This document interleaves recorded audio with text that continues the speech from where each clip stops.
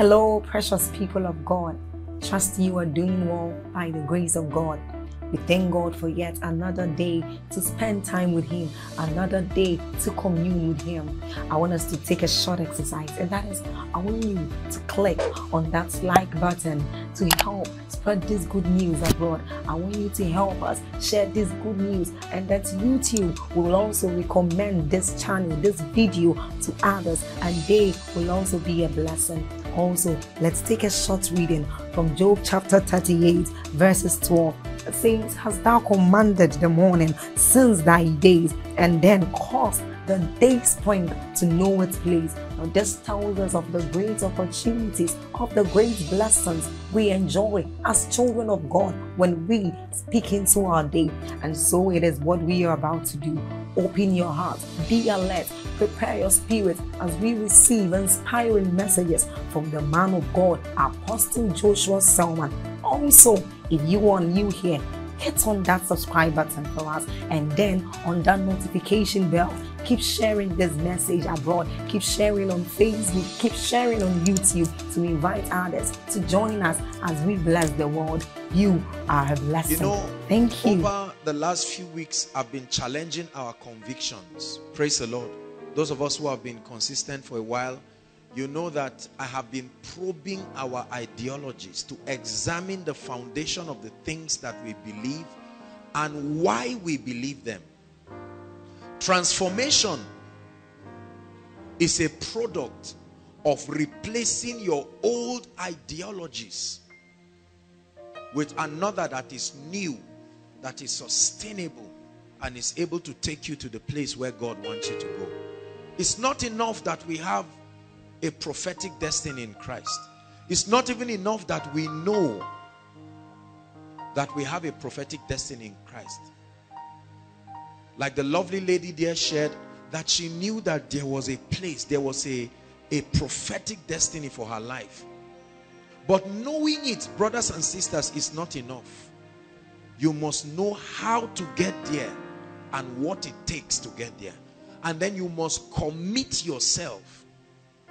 And this is one of the major problems with the body of Christ. We teach a lot about where we are going and where God is taking us, and the fact that there are many prophetic things reserved for us. And that is not a lie, except for the fact that if believers are not equipped and shown how to live where they are to that prophetic destiny, they will be frustrated with time. The Bible says hope that is deferred can make the heart weary. Hallelujah.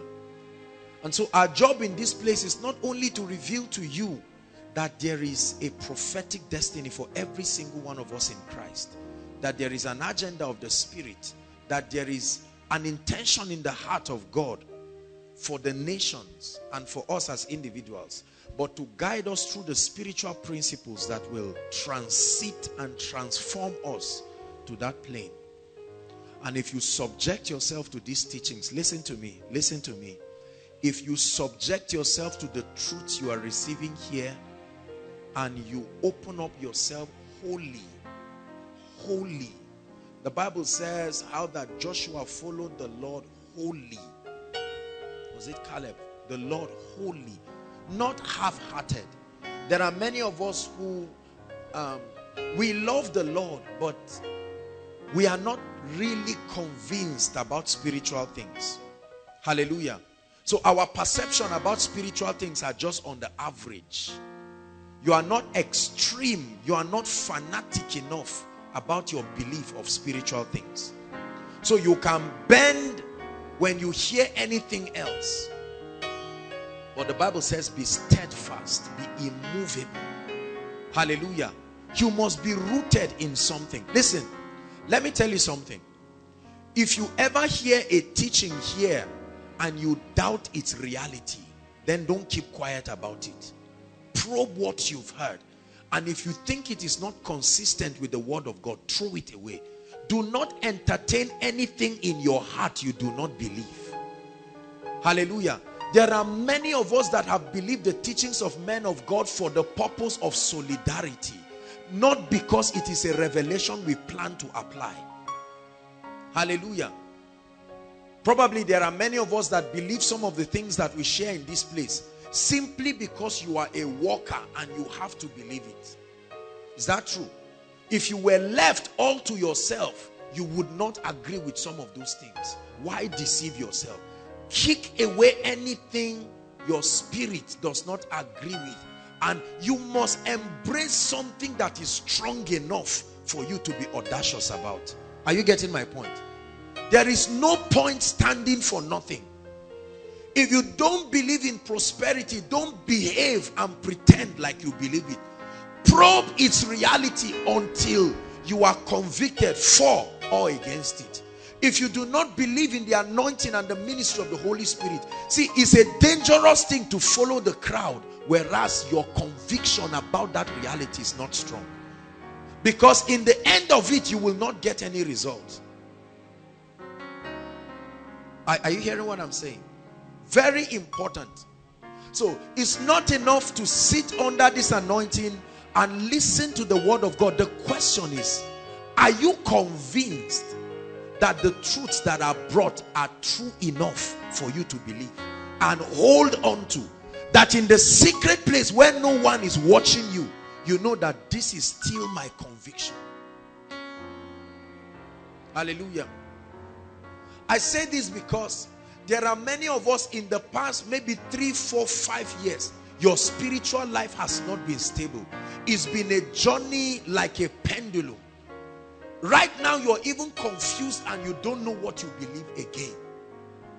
I heard a lady send me a text and said, honestly, since I graduated, let me tell you sincerely, I went to a church and I'm serving under that church, and I've sat under that teaching for 2, 3 months or thereabout, and right now I don't even know what I should believe again.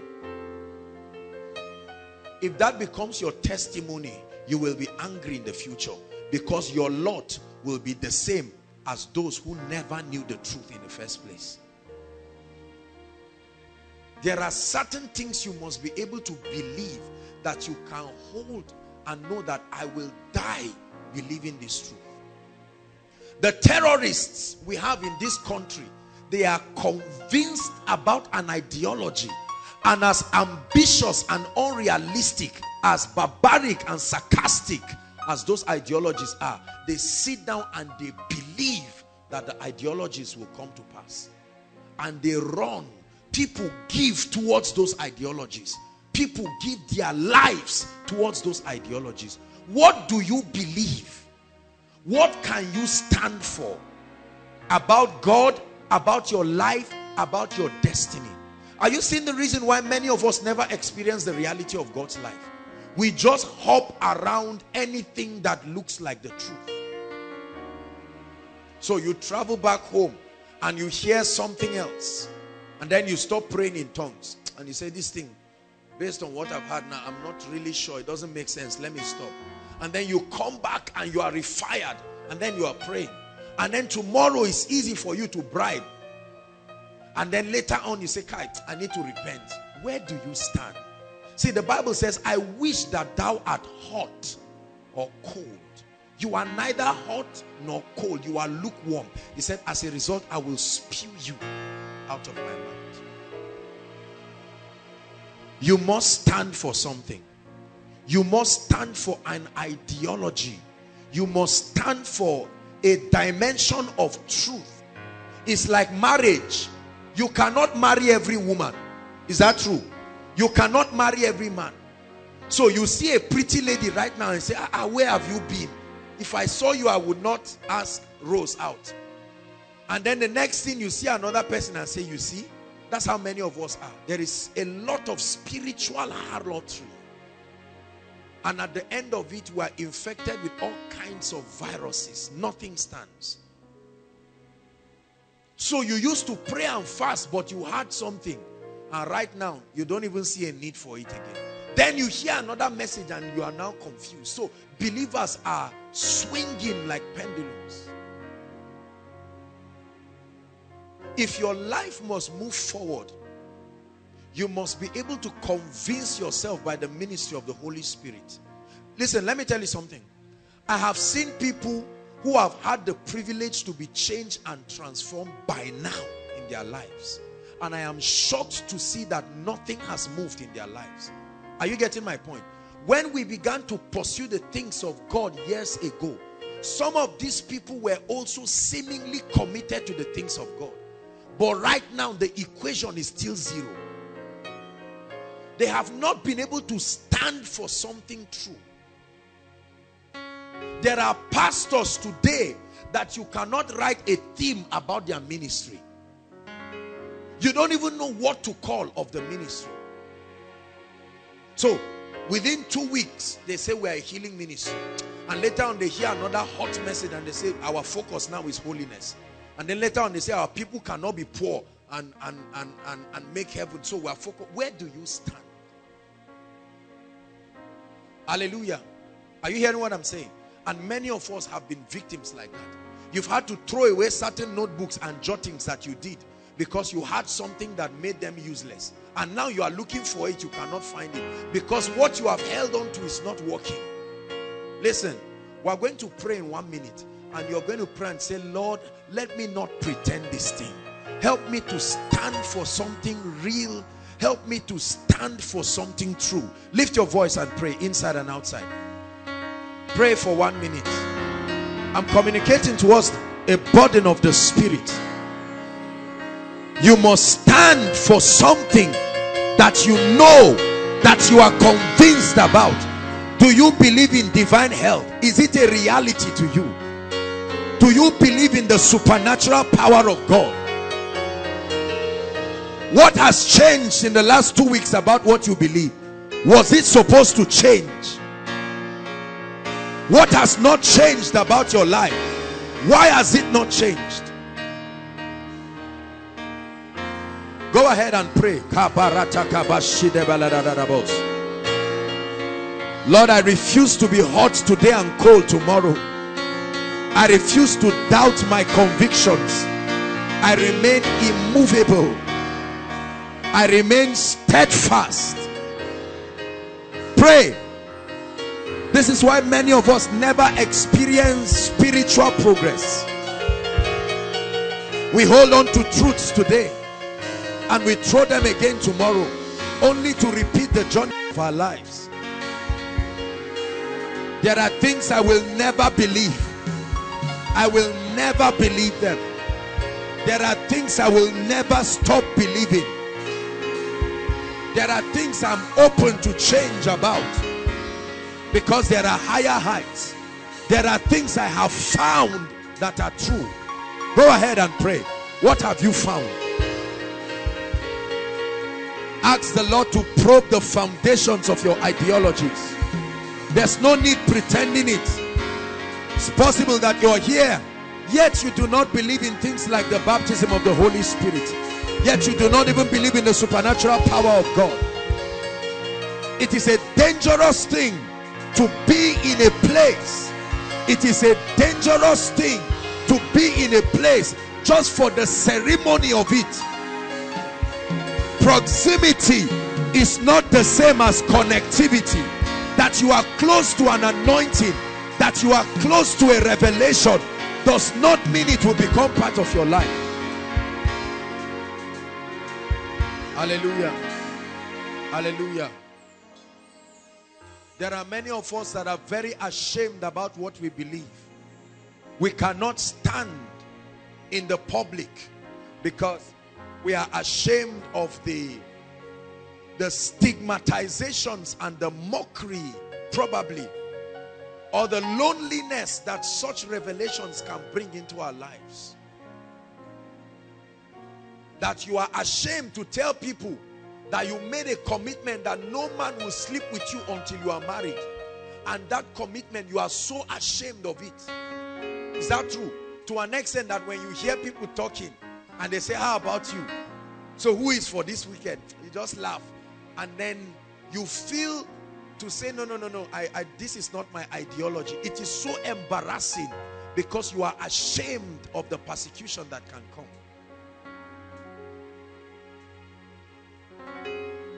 Hallelujah. Every great man is fanatic about something. And if you must ever experience greatness, especially in the spirit, You must have something you are convinced about. And you must allow the Holy Spirit to probe your convictions. Very interesting scripture. The Bible says, can we have that scripture again?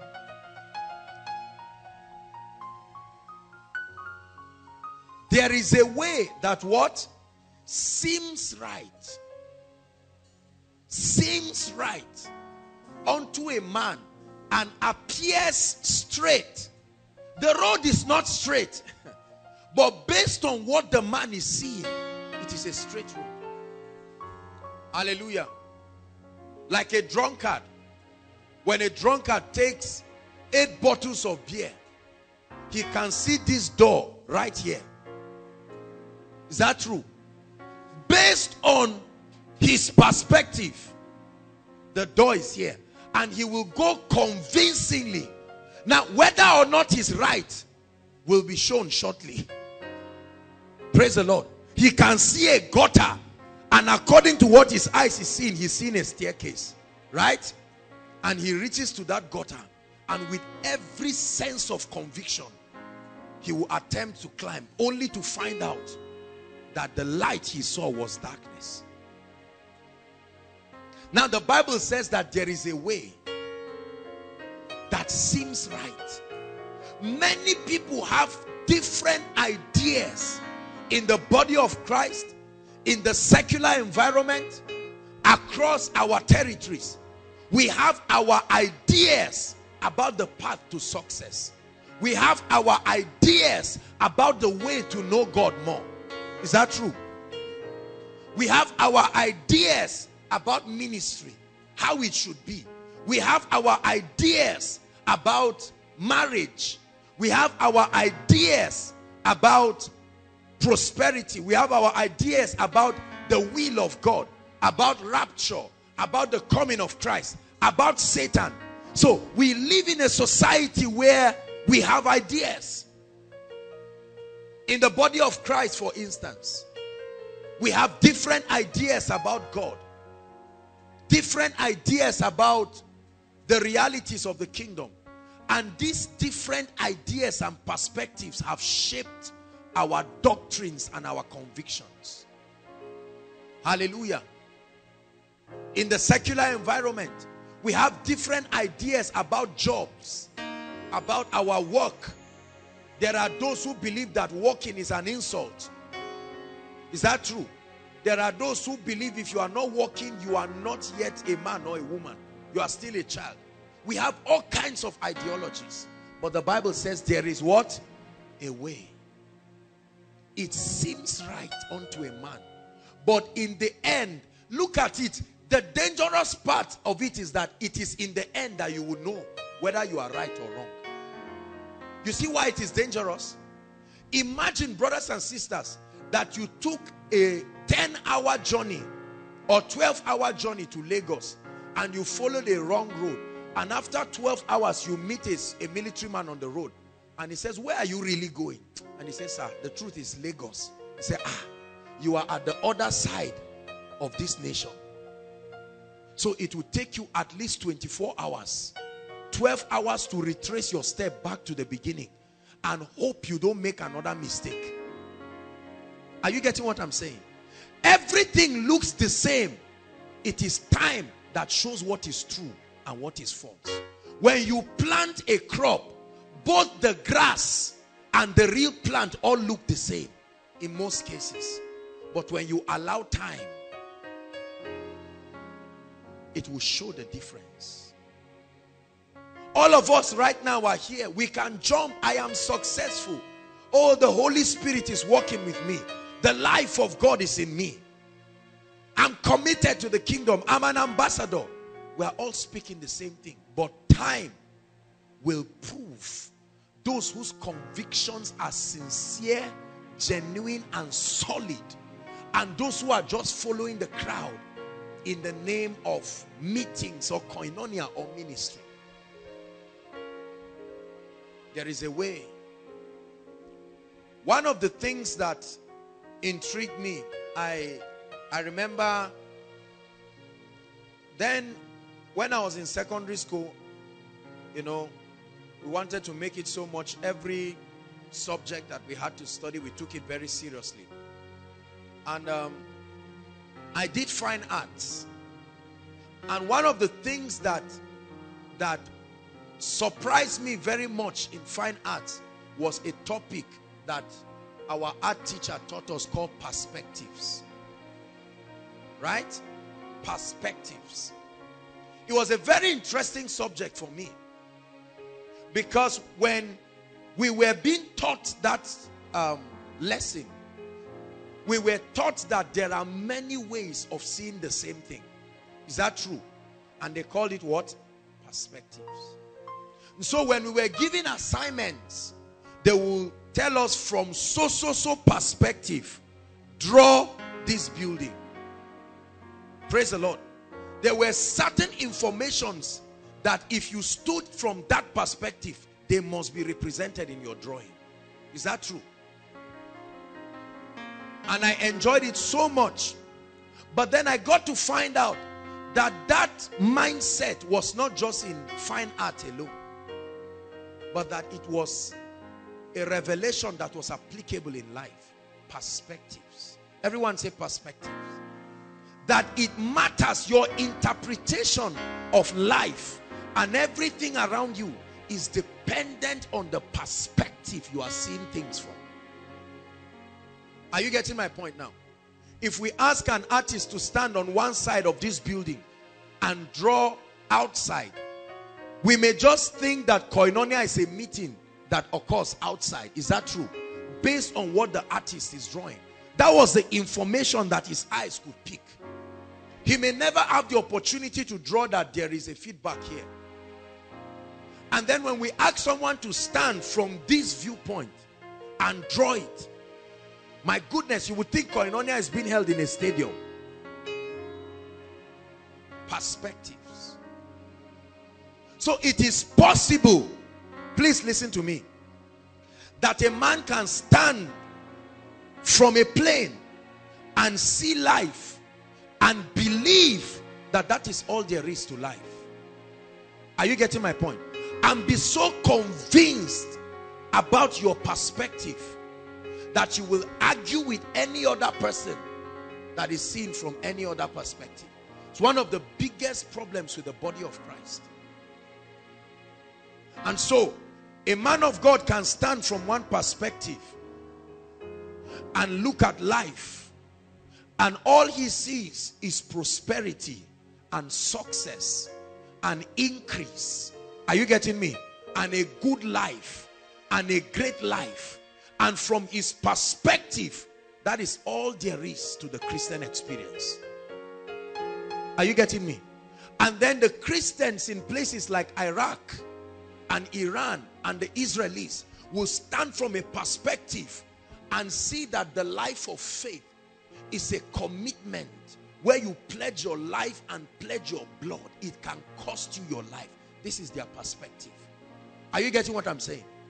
And to them, it may not interest them so much when you are teaching. This guy here is teaching, I have come that you may have life. Is that true? And have life more abundantly. I refuse to be sick. I refuse to be poor. Whereas another person, looking at the same truth from another perspective, begins to speak and say, for me to live is Christ, and to die is gain. If it will cost me my life, so be it. Yet another person looks at it here and he sees ancestral curses and he sees yokes and bondages, and based on his perspective, he's seen that life is a serious warfare. Before you are born and until the day you get to heaven, there is a fight. And this is his perspective.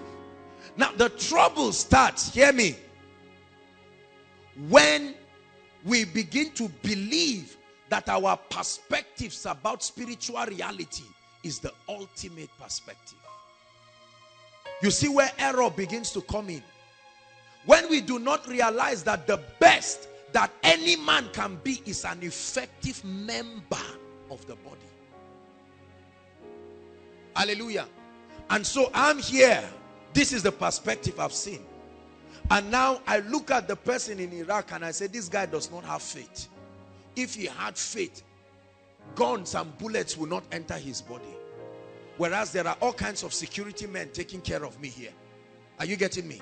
I live in a house that is secured digitally. And these guys here are speaking and say, Lord, help these people not to be carnal.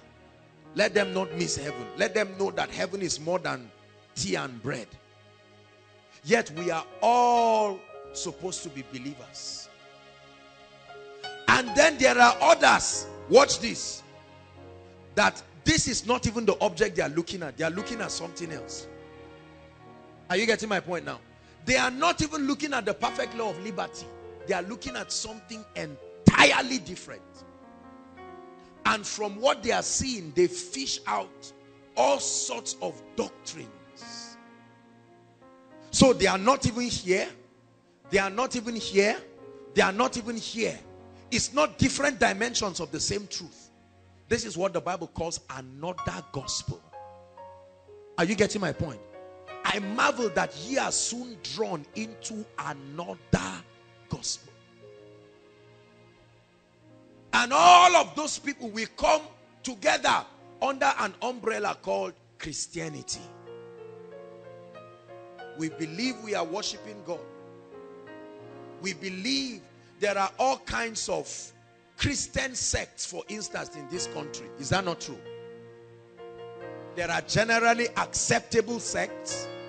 There are controversial sects. There are other sects that people say, this one is not even an issue of controversy. But everybody, when they say fill your form, Christian or non-Christian, you all strike Christian. And the Bible says there is a way. Everybody said there is a way. Now the trouble is, everyone is being taught and fed by one or more of these avenues. And it is important that you get to a point in your life. This is why you find out, have you seen a family where they have 5 members and all of them attend different ministries and different churches?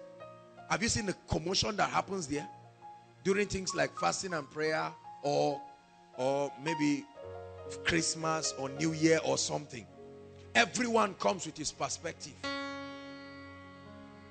Why are you spending 20,000 naira on clothes? Somebody said, because Jesus died for me.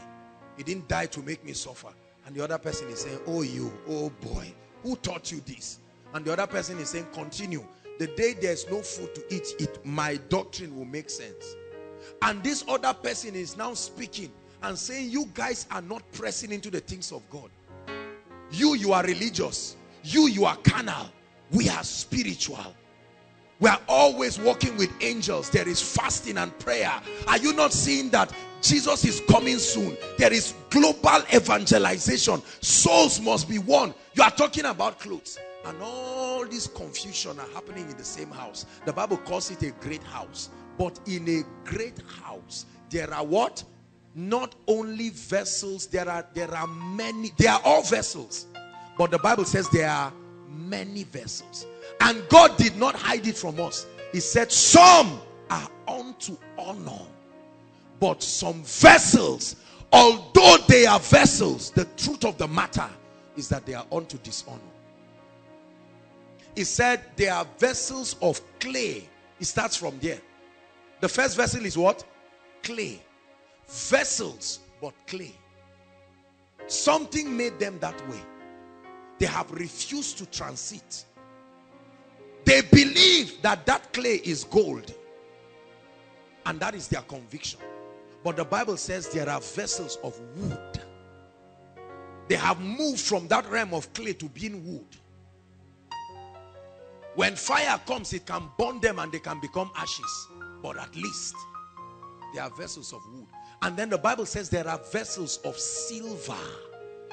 And then there are vessels of gold. Are you seeing now that in the body of Christ, vessels are not the same? It is called a great house. The Bible gives us the parable of 10 virgins. They are all virgins, meaning they have been spotless. Is that true? So it's not talking about believers and unbelievers. It was talking about people in the same fold. But he said 5 were wise. So it's possible to be a foolish virgin. 5 were wise, and the other 5 were what? Foolish. What was the wisdom? 5 took extra oil. The other 5 were complacent with what they knew. They didn't press for more. And a time came when what they had was not sufficient enough to sustain them. Then the Bible talks about the prodigal son. He was not called the prodigal servant. He was called the prodigal son. So this was a family affair. Is that true? But still in the same family. The young man said, I'm tired. I want my inheritance. And they gave it to him. And he went out and landed with pigs. Hallelujah. And when he came back, the father received him. And the elder brother was angry and was about to make the same mistake. He said, I've been in this house. Not even one ram. They have not caught anything for me. And the father said, all that I have is yours. Is someone following me tonight? There is a way. I have probed, and I do this all the time. My convictions and my ideologies. It is going to be a catastrophic thing, brothers and sisters, if at the end of our journey you suddenly find out that praying in tongues is really wrong. Imagine that at the end of your journey, then you find out that Jesus is truly not Lord. For instance, you now say, Jesus, come down. Come down. You have cheated me. Come and explain to me. I didn't enjoy the world. I didn't do anything for you, and only to find out. But that's the level at which some of us are going right now. Because our convictions are not strong. We even get to a point where we say, how are we sure this Christianity thing is not a lie? Hallelujah. There is a way that seems right. It seems right. It seems accurate. It seems like the way. There are many books that have been written in the body of Christ, all trying to describe how to do ministry, all trying to describe how to be a success in life, all trying to describe how to walk in the anointing. Is that not true? Oh goodness, there are thousands and probably millions of books that try to teach on the anointing. And there are many people who have read it and truly entered the anointing. There are others who read it and entered something else. There are others who read it and nothing happened. Lift your hands and say, Lord, reveal the truth to me. Please say it. Lord, reveal the truth to me. Jesus said it this way: I am the way. Not any prophet, not any apostle, not any teacher, not any pastor. I am the way. You follow men, you will follow a lot of things. Are you hearing what I'm saying? If all you want to do in your life is to follow Apostle Joshua Selman, you are going to be in big trouble. I am the way. I am the truth.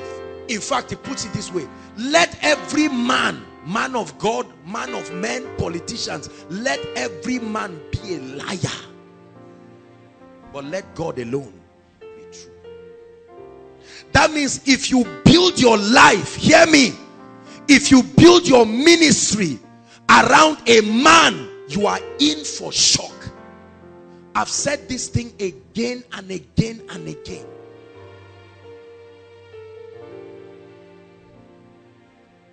This is even the secret of increase in ministry.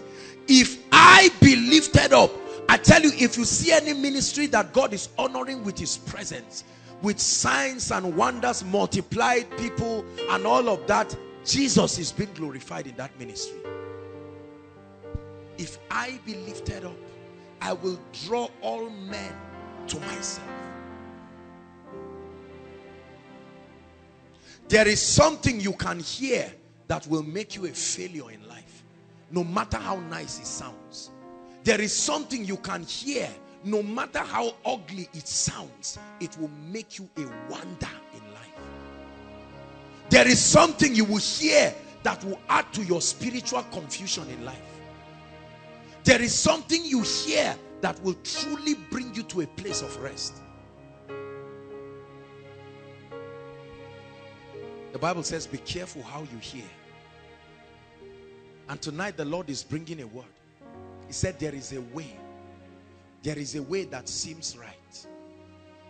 There are many of us who have held on to doctrines and teachings that we believe are true. Hallelujah. We believe, we are so convinced. We've argued it that this is the truth. Acts, please, Acts chapter 18. Acts chapter 18. Let's read from verse 15. Let me show you something. A very interesting man in the Bible. Acts chapter 18.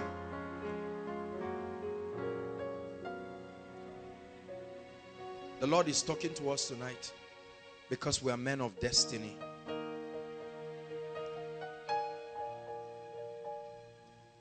Acts chapter 18. Let's start from verse 24. Verse 24. Look at this interesting story, brothers and sisters. Acts chapter 18 verse 24. Look up, please. And a certain Jew named what? Apollos, born at Alexandria. He was an eloquent man. So there is no doubt that he was eloquent. And mighty in what? Is that in your Bible? That man was mighty, meaning he was a man of God. He came to Ephesus. And when you, for many of us who have read the book of Ephesians, you know that Ephesians theologically is said to contain the highest church truth. Ephesus is not where you come and talk jargons. Verse 26. Okay, 25 now. He said this man was instructed in the way of the Lord. Hold on. That means somebody taught him something. Is that true?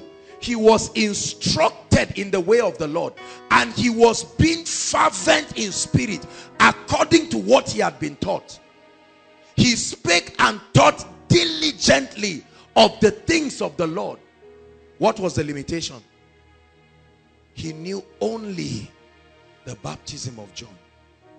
So the entire scope of his eloquence and his spiritual argument, as powerful as they were only centered around the baptism of John. Was he a fake man of God? You see that your pastors, your leaders, there are many churches and ministries that we may think they are not seeing certain results, maybe because they are not genuine. They are genuine. It's just that their perspectives. This guy was eloquent. All that he was taught, he got A1 in it. But getting A1 in one course or getting A in one course does not make you a graduate. Verse 26. And he began to speak boldly in the synagogue, whom when, now, one day he was in a meeting just like Koinonia. That's why, you see, brothers and sisters, it's part of the reason why I prepare and pray and fast, because I realize that when I stand on this stage, it's a privileged position. Not everybody is daft spiritually. Pastors, never forget this. When you stand, there are times you're speaking and somebody is just looking. This is the situation. The guy had been called a great man, like we men of God are. We just returned from a trip in Kogi and he was a great one. So according to that perspective, I met people there who came down on their knees. Joshua Selman, I've been wanting to see you. Finally, I get to see you. Yet, it says, whom when Aquila and Priscilla had, that means he stumbled into a meeting in a church. When he was there to shine as usual, on that fateful day, there were two strange men called Aquila and Priscilla. And they kept quiet. Worship team sang. And the guy wore suit. He came up. And he began to speak. When Aquila and Priscilla heard, they said, wow, this guy has great potentials, but there is so much you do not know. How do you feel when someone tells you that? Embarrassing, right? If you ever feel embarrassed, get set for stunted growth. Are you getting my point now? The Bible says when they had, what happened? They took him like a boy. Amazing. See, come. This is Apollos. Smart guy. Turn. Sharp guy. This guy had been preaching. Divine healing is possible. Blah, blah, blah, blah, blah, blah, blah. And true. One headache got healed. One headache, this and that happened. And one day he entered a meeting where he saw Aquila and Priscilla. And while he was talking, you see, the beautiful thing about them is they did not condemn him. Maybe if I was the one, I would have looked at him and said, look at what this guy is saying. You are just disturbing people. They appreciated his impact. If you ever let your revelation make you turn down on other people, you are not growing. You are a child. These guys understood so much. When they looked at him, the Bible says they took him. Everybody said they took him. They said, gentleman, your message was powerful. We were so blessed. But if there is just a few things you add, you will be amazed. And then they carried him. And what happened? They expounded to him the way of God more. So it's not like the guy did not try, but there were areas of lapses, areas of excesses, areas where his eye had not seen. When they took him, what happened? They expounded. They said, all right, there is the baptism of John. But did you know that Pentecost happened? The guy said, no, the person who taught me did not teach me that. Probably the person who taught him as Alpha. Maybe he was one of the scribes. The scribes are the suspects in this teaching. Maybe they taught him and they said, look, Moses is our father. And this is all we have been taught. Follow me tonight. There is a very serious journey. Now let's look at what happened. Verse 27. Now the guy had become acquainted with the truth more perfectly. When he was disposed to pass through Achaia, the brethren wrote exhorting the disciples to receive him, who when he was come, he helped them much which had believed through grace. How did he help them? Next verse. For he mightily convinced the Jews, and publicly showing by scriptures that Jesus was the anointed. That part was not taught him. But when the guy had it, he became a wonder. Could it be that you can be better than the way you are now, if only you open up your spirit to say there is more than what I have been taught? Are you hearing what I'm saying? Who is God speaking to in this place tonight? Nobody is saying your pastor did not try. Don't let your revelation make you insult the people. But could it be, brothers and sisters, that you were taught about spiritual growth, but you were not taught about the principles of wealth in the kingdom? And that other part you were not taught is punishing your Christian experience. And if you will open up yourself to embrace that dimension, you will find out that your Christian experience will become richer and more complete. What if you were taught that it is just all about success and prosperity and greatness, and you have never come to a point where they taught you that the Christian race is a cross that you can carry, and that there are times that you will need to stand alone? Are you hearing me? That there are times that if need be, you may have to die for your convictions. If you open your heart to that dimension, then you can enjoy the blessings of God. Buy all the flashy cars, buy great houses, but they never take your place, because you know that you are a bond servant. Your Christian experience becomes more perfect. Are you getting me? What if you have been taught that the only devil you have is the devil in your mind? There is no real devil anywhere. There are no demons anywhere. Is that true? What if you have been taught that the only reason why things are not working is because you don't have faith? And all of a sudden you hear a perspective that we wrestle not against flesh and blood, but against principalities and powers and wickedness, rulers, spiritual wickedness, and you embrace the perspective. You become a prosperous, committed, strong and vibrant Christian. it makes your Christian experience richer. Are you hearing what I'm saying? And it is for this cause, Ephesians chapter 4, please, verse 10. It is on account of this completion. Listen, please. That he that descended is the same also that ascended far from above the heavens. Verse 10, verse 11. And he gave some what? Apostles. And some. And some. And some. And some. Perspectives. He gave unto them. He engraced his body with gifts. Listen to me. Revealed perspectives to them. There are many apostles and prophets who cannot pastor a church. They can host a convention. They can lift wheelchairs, but they do not have the heart of a shepherd. Are you getting what I'm saying? That is a dimension that is resident within a pastor. In terms of office, not just name. I know we just have all the names mixed up. But I mean in terms of office. There are many apostles and prophets that are just after signs and wonders. Are you getting me? The ability to stay with a congregation and teach them, build them, make them equipped and relevant both to the kingdom and society is not there. If you want a miracle meeting where you come and in minutes wheelchairs are flying up, there are people like that. There are prophets who can come when you are confused in your life. Just locate them. You're not going to hear any revelation.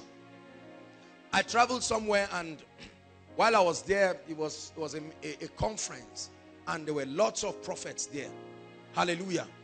And I was amazed to see how these guys, their understanding of the word was so little. You know how an ostrich is so big, but the brain is so tiny. It's not an insult. I'm just saying that was how much their word capacity was. But my goodness, these people zeroed down the prophetic. It was almost prophecy but at will. I've had the opportunity to prophesy and speak over people, but I'm not called into the prophetic office. The grace to be able to prophesy is the privilege that the scope of the apostolic ministry affords you. So for me, I know that to prophesy, it must happen with fasting and prayer. It's not a gift for me. I don't look at you now and say, except I'm lying. You see that? If it's to tell a lie, it's a very simple thing. I can just say, there are things going wrong with your life, of course. That's a very easy way to lie. Hallelujah. So if ever the prophetic gift must be activated in me, is on the strength of much prayer and fasting and my fellowship with the Holy Spirit. It's not a luxury for me. That's why the few times it comes, I cherish it sincerely. He gave unto some apostles. He gave unto some prophets. He gave unto some evangelists. He gave unto some pastors. He gave unto some teachers. So that the full picture, verse 12. Why did he give all these things? For what? The Bible says Apollos was shown the way of the kingdom more perfectly. And the Bible says these diversities are given for the perfecting of the saints, so that they, the saints, will do the work of the ministry, to the end that, verse 13, till we come into the unity of faith and of the knowledge of the Son of God, unto a perfect man, and unto the measure of the stature. Let me tell you something. Every man of God that truly knows God knows that the best he can deliver is only a dimension of God, and he's not embarrassed by that reality. That's why there are some things you never hear in Koinonia here. Oh God of Koinonia, oh God of Joshua Selman, arise for me. I'm not saying ministries that say God of this, God of that, there's anything wrong. I'm just saying that if you don't take care, that turns from becoming calling upon the name of the Lord to idolatry. Are you getting what I'm saying? There are believers in the body of Christ today. They have seen the truth. They have seen it. They know that this is truth.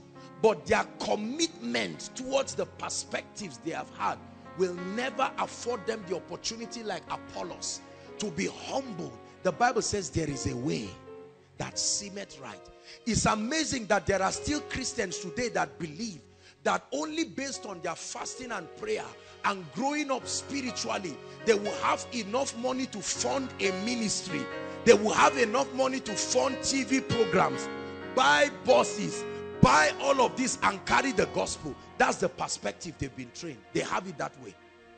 And they have refused to embrace the ministry of people like Kenneth Copeland, Bishop Oyedepo, and who again? Dr. Mike Murdoch, and all of these people. Gifts in the body of Christ that reveal the wisdom of God. They have rejected the ministry. The trouble is, the Bible says at the end, let's have that scripture again, at the end, it will tell on you. There are ministries, for instance, who love God, but they have no desire for excellence. In fact, their interpretation of excellence is carnality. Is that true? You ever buy a suit that fits you, you are of the world.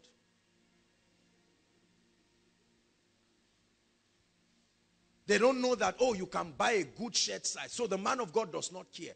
And then you don't know why they are rejecting your programs on air. You go on, you say, okay, let me go on maybe Dunamis TV. People don't listen. Let me go on this, let me go on that. Any television station, they throw you away. Correct gospel. But you have forgotten that there are all kinds of people who are watching you. Is that true? What perspective about God have you rejected? Bless you. What perspective about the truth of God's word have you rejected?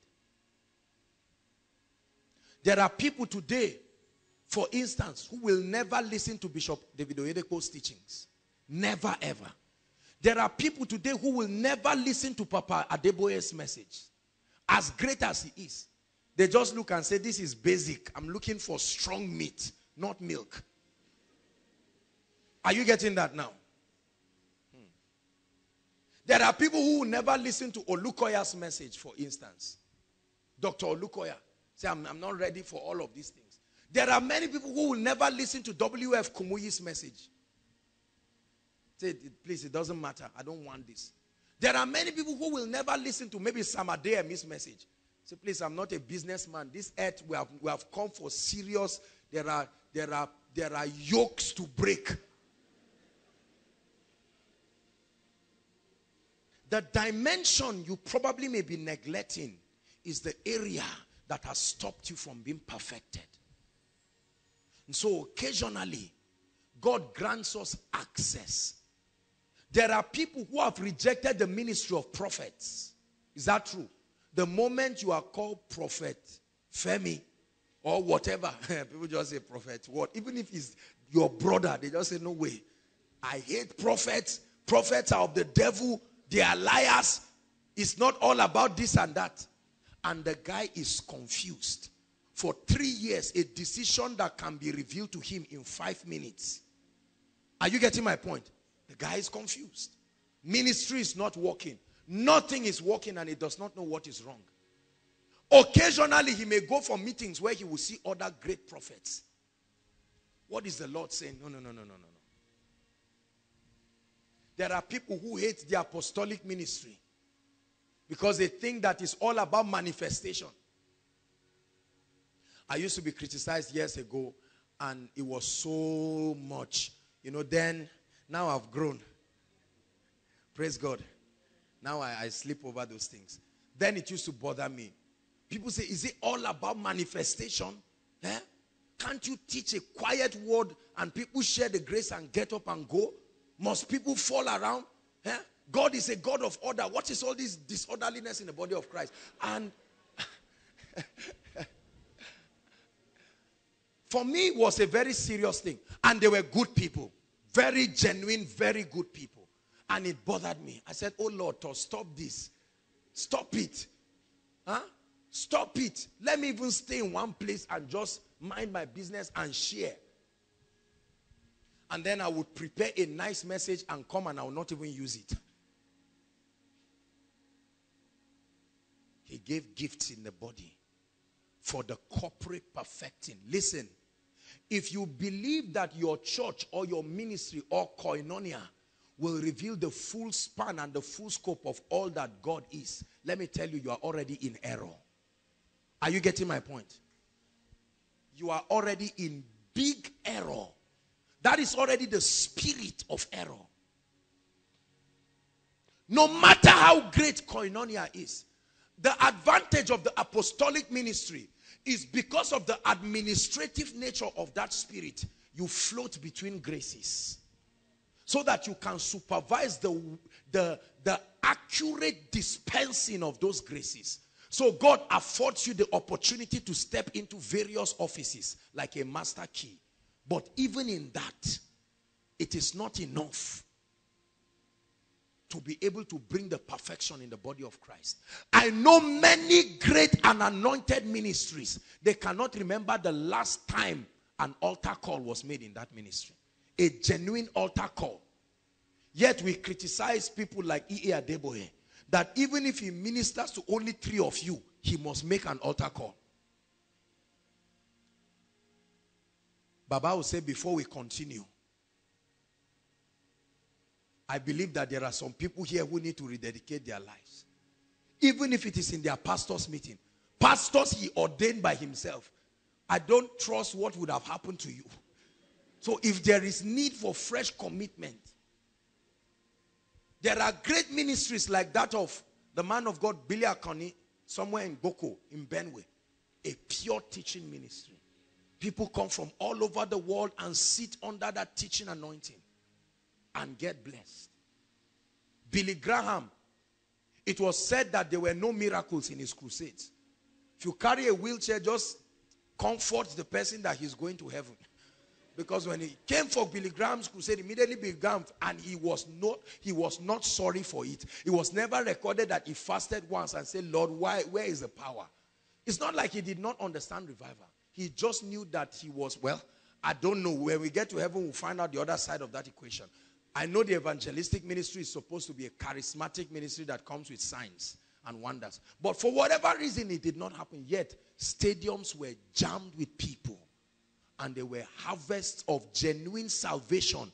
Many of these ministers today were products of his meeting. The question I have, this is not even really what I want to share tonight, but I just want to talk about it. What dimension of the kingdom have you rejected? There are many of us who have been taught, probably by our men of God. Don't listen to so person's messages. Don't listen to so person's tape. Throw it away. And you have done so to your own detriment. If it's a devotional and it's not written by my pastor, I won't read it. It was written by maybe one great man. He studied theology. He's a provost in a theological college. You say, and you just throw it. Whereas, there was light you would have found there that would change your life forever. See, let me tell you, part of the knowledge that I have now was because of the advantage of the Anglican seminary. We were taught spiritual growth, and we were taught a course called honesty, morality, and conscience. I will say it forever. I'm a product. Apparently, God knew that he had called me into the apostolic ministry, and he gave me the dimension, the opportunity to touch many ministries. I've taught many ministries. See that? In the seminary, it was where I learned genuine morality. When they tell you morality, see, this is how we were trained. Come.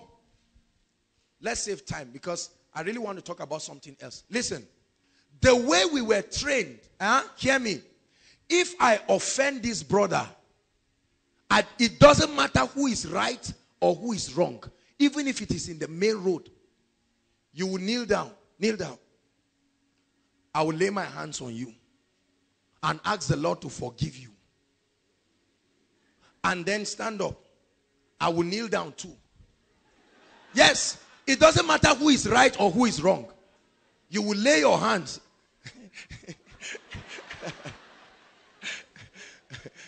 Praise the Lord. You will lay your hands on me and you will ask the Lord to forgive me. It doesn't matter what the case, it has died. We were taught that if you buy maybe chin-chin or puff-puff or something on the street, no matter how hungry you are, even if you are dying, you must find the nearest place, enclosed place, and sit down with dignity and eat like a human being, not an animal. That's how we were trained. Listen to me. They did not teach us on the baptism of the Holy Spirit. But brothers and sisters, part of these virtues, are you getting me, is what has kept us to be disciplined today. Oh, they didn't tolerate nonsense. My goodness. If you are supposed to pray from so time. I remember then we had to cram the Apostles' Creed. So long as your father brought you there, you must learn it. Whatever you believe is your cup of tea. Whether you're a Christian, you're a non-Christian, we had to learn it. And then the man, that was my first experience with, writing and documenting teachings that I sit down with God and I write something. He prepared a quiet time manual by himself. And we were all considering the same book. So if they ask you, where are we? You say, Acts 16. They know you have not been following. Because if you are following, we are supposed to be in Acts chapter 14. How did you get to 16? Meaning you just guessed. And your punishment for that whole day is you are going to study the word of God and you are going to cram a lot of scriptures. Are you getting my point? We had one scripture per month. This memory you see, is not just that, okay, the Holy Ghost hands came on me. I'm sorry to say it, but if I were born and bred a Pentecostal, pure Pentecostal, maybe I would have been a tout by now. I say it with all humility. Because we came through backgrounds that forced us. Are you getting my point? You don't come home past 6 or past 7 and just bounce. You know they will ask you a question. My father said, if you are under my roof and I'm the one responsible for the food, you must abide by the rules. If you think you are old enough, prove it by going to build your own house. And then you can live as lawless as you want to. Thank God for such parents. Some of us who are planning to be light-hearted at our children, slap me when you want to. You will see what they will become. Brothers and sisters, we were trained in that environment. We used to wear cassock. That was our Sunday wear. Real cassock. And we went like angels.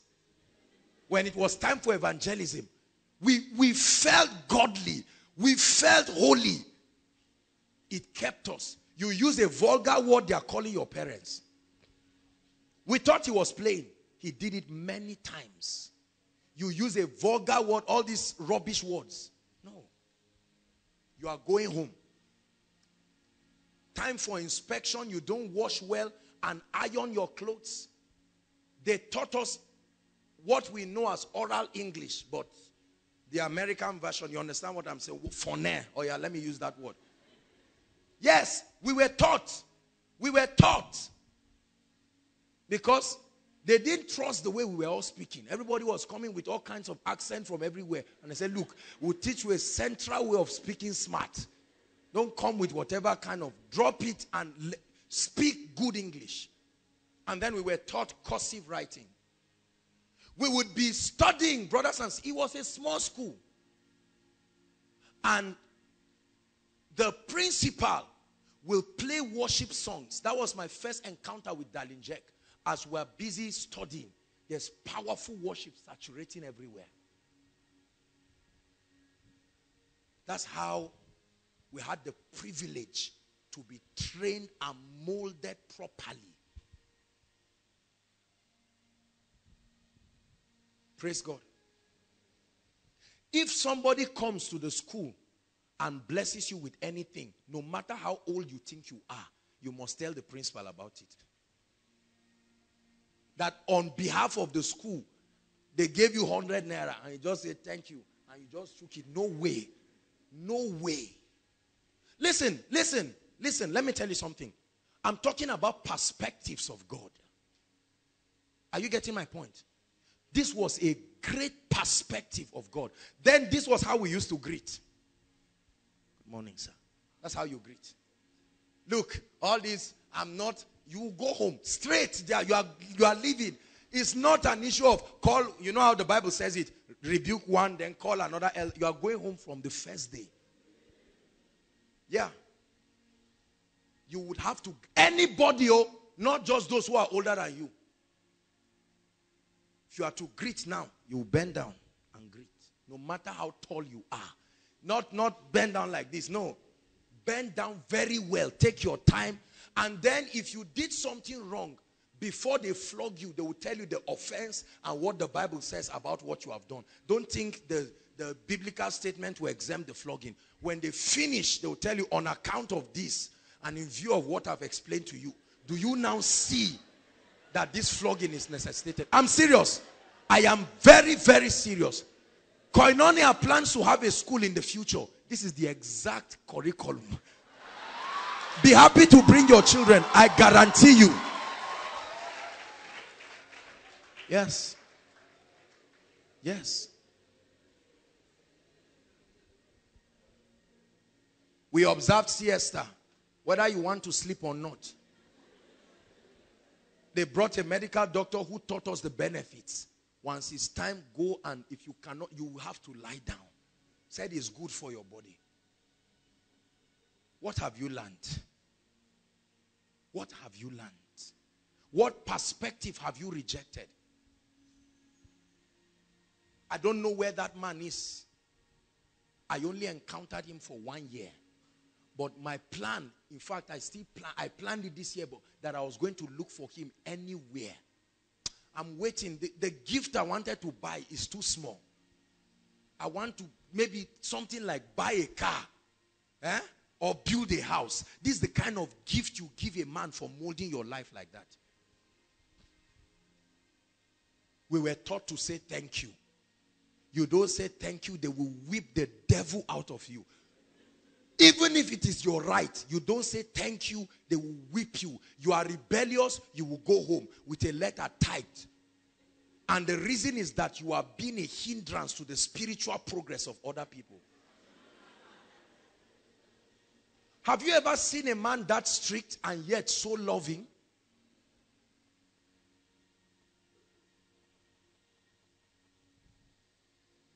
We were taught that a woman who is not your wife, if you don't take care, is dangerous. We were taught that. So all this mindset people had, all this boyfriend and girlfriend thing people, I never got into those things. We were advised from day one, Jesus is coming. There is heaven, there is hell. They listed all the people that will not make heaven. And they told, I'm serious about it. They told us very seriously. Sex before marriage is wrong. Say it. And we said it and it entered our brains. If you see a lady aside from brotherly love and kindness, it ends there. Any spirit suggesting any other thing, you drive it far from you. The question I'm asking you is, what perspective have you not been taught that has refused perfection from finding expression? There are probably some of us, bless you, who you grew up under a man who loved God and loved women dangerously. God and women occupy almost the same position. Is that true? I love God, oh, but these daughters of Israel, daughters of Zion, and that mindset rubbed off on some of us. We are loving God, but you find out that it's like a cancer. Are you hearing what I'm saying? Like a cancer. It's still eating us. You love God, but that women dimension, so God cannot commit a great ministry to you. When I traveled, they told me about a great prophet of God. Mighty prophet. I had the opportunity to see that guy. Very short guy. My goodness. Look, that guy solved the spiritual calculus of prophecy. No. See, what the things you see on TV, I tell you, is kindergarten. I saw prophecy plus. But another man of God that I stayed with began to talk to me. And he said, there is just one limitation to this man's life. Women. As prophetic as he is, he will never be able to pick from the vistas of the spirit when Jezebel is coming. Women. Probably, I tell you the truth, that guy has not been exposed to certain teachings. See, it's not about the words, it's the impartation and the perspective it tilts your spirit to. There are many of us who have probably never had a message on sin. S-I-N. It's even sounding strange to some of us now. Never had a message on sin. And if you see a tape, sin, just throw it and say, God forbid. This is not for me. Just listen. No, God forbid. You're ever on your television set and you see men of God like W.F. Kumu, you say, change that channel, please. Change it very quickly. We are trying to grow. We don't want anybody to, you see that?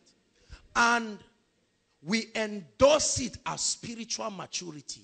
I am telling you tonight, if we are not careful, the church will lose on so many perspectives.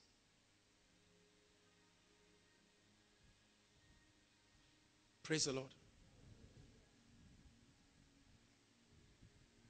I remember I went to minister, I think it was with Ike, we traveled 2 years or so ago. While we're ministering, I didn't know that the church hates music like this going on when you are preaching. You know, to be setting the atmosphere. I will reveal my dark sayings upon the harp. The man of God said, you know, he wanted to come and introduce me, and I think Ike also had started playing the keyboard.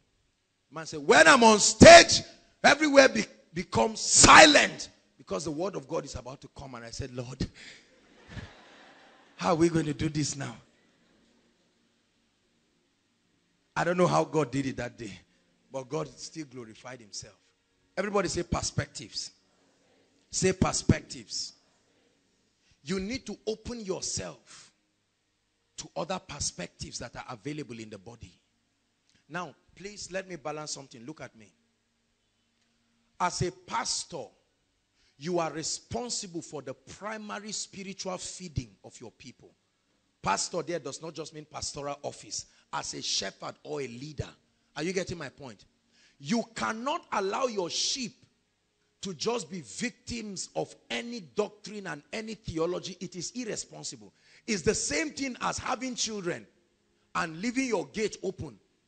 And you see one man coming to talk to your daughter and you say, when you are done, please come inside. One day you won't see her again. She has run away based on what the person was telling her. Is that true? But at the same time, there is this attitude I've seen in the body of Christ that needs correction. This ownership attitude. Have you seen that kind of thing? It's dangerous. If you are a pastor here or a man of God in ministry and you are involved in it, stop it. This overprotection of people. Where did you go to? I went for a conference. Where? In Ibadan. Which man of God did you go to listen to? So you are trying to say what I'm giving you is not enough. It's called insecurity. It's called insecurity. So we men of God sometimes have stopped believers from receiving other dimensions that are resident in God. Are you getting what I'm saying? Where are you going? I'm going for a dance program. There are some ladies that are into dancing. They love God. What kind of dance? Dance where? In the church? You are going to watch dance. This is how all of you have become corrupt. Whereas, these people have been fasting and praying for days. And say, Lord, through this ministry, affect somebody. So you carry that mindset that everybody you see dancing is a devil. Yet David danced. Yet it was because Herod's daughter danced that the head of John the Baptist went. Are you following what I'm saying?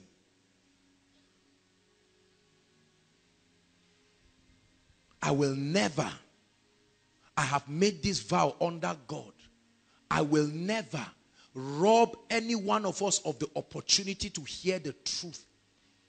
For those of us in School of Ministry, you know how many videos we have watched so far from different gifts in the body representing different perspectives.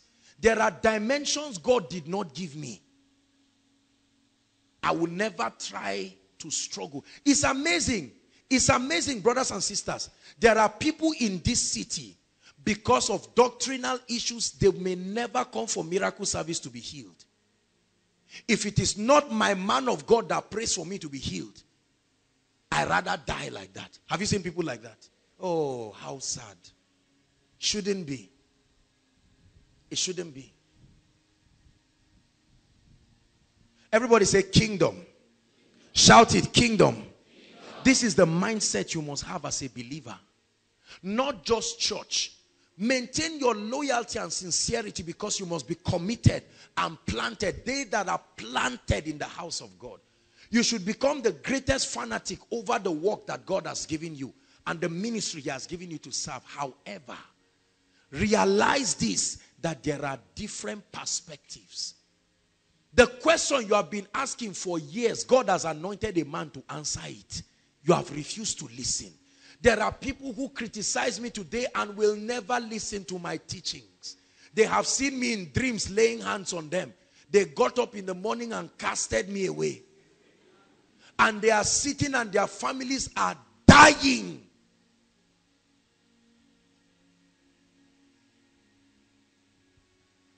Probably some of you are like that even as you are standing right now.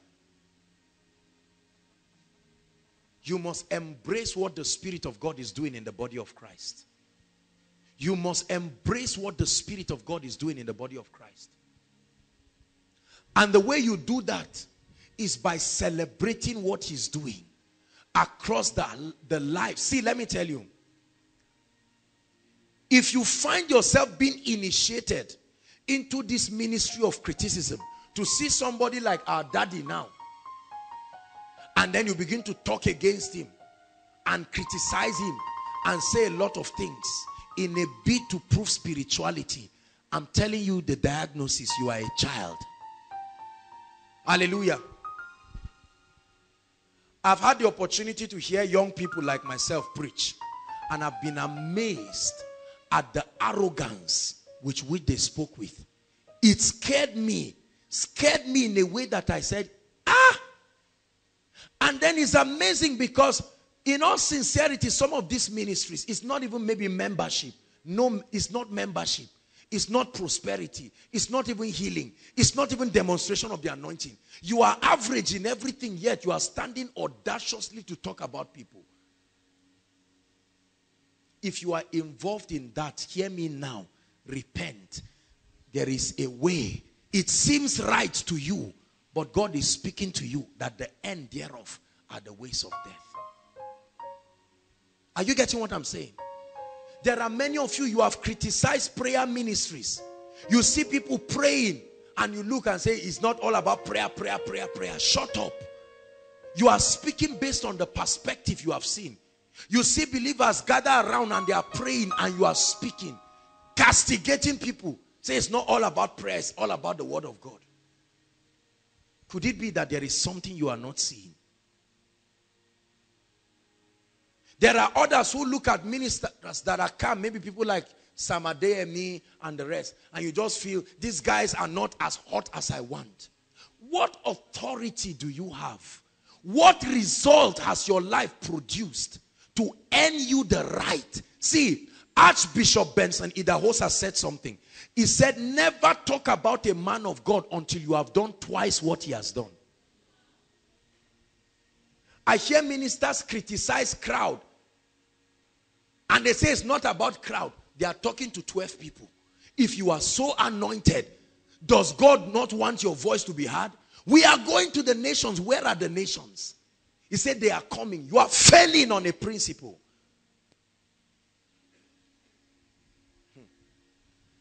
There are lots of ministries. People will come and sit down and they are sweating, heat is killing them. But the word of God is coming. It's not because fans are not available. It's not because they've stopped selling AC. Limitations. There are many ministries who have people who are so rich, but the devil is destroying their lives.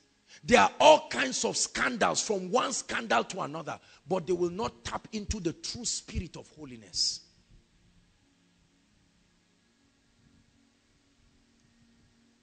Open our eyes. See, you must diligently open yourself to the perspective that you see lacking in your spiritual life. Are you getting my point? If you find out that you are not prayerful, go and get messages of Archbishop Duncan Williams. Let him impart this. It will come. Oh yes, it will land on you for sure. You find out that there is lack of excellence in your life. Go and look for messages by people like Matthew Ashimolowo, Sam Adeyemi, and add that touch of excellence to your spirituality. You think you're a lazy man of God. You quote every scripture wrongly, but the power of God still moves. You are theologically wrong. Your presentation on stage is wrong. You know nothing about homiletics. You do not have the accurate understanding of the presentation of the gospel.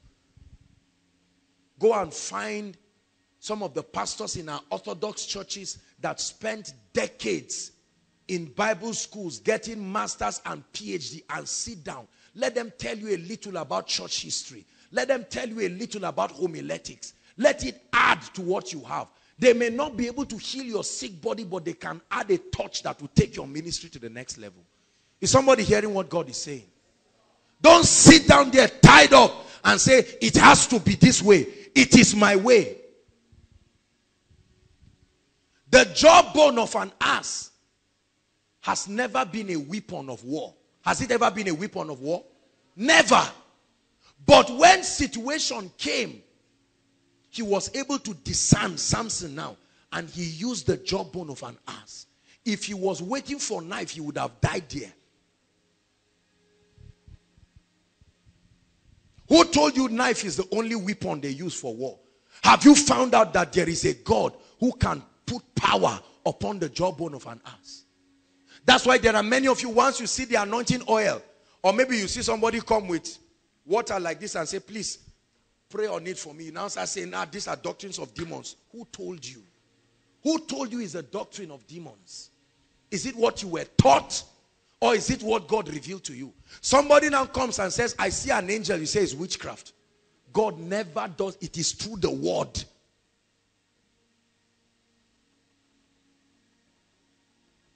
For the way of the Lord is the way of wisdom. I choose the way of the Lord.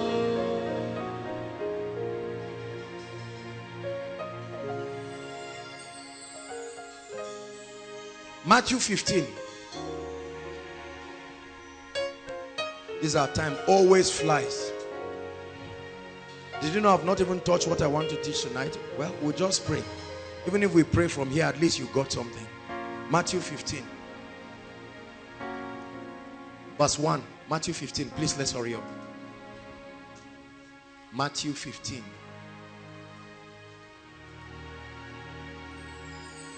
And Jesus came to the scribes and the Pharisees which were of Jerusalem.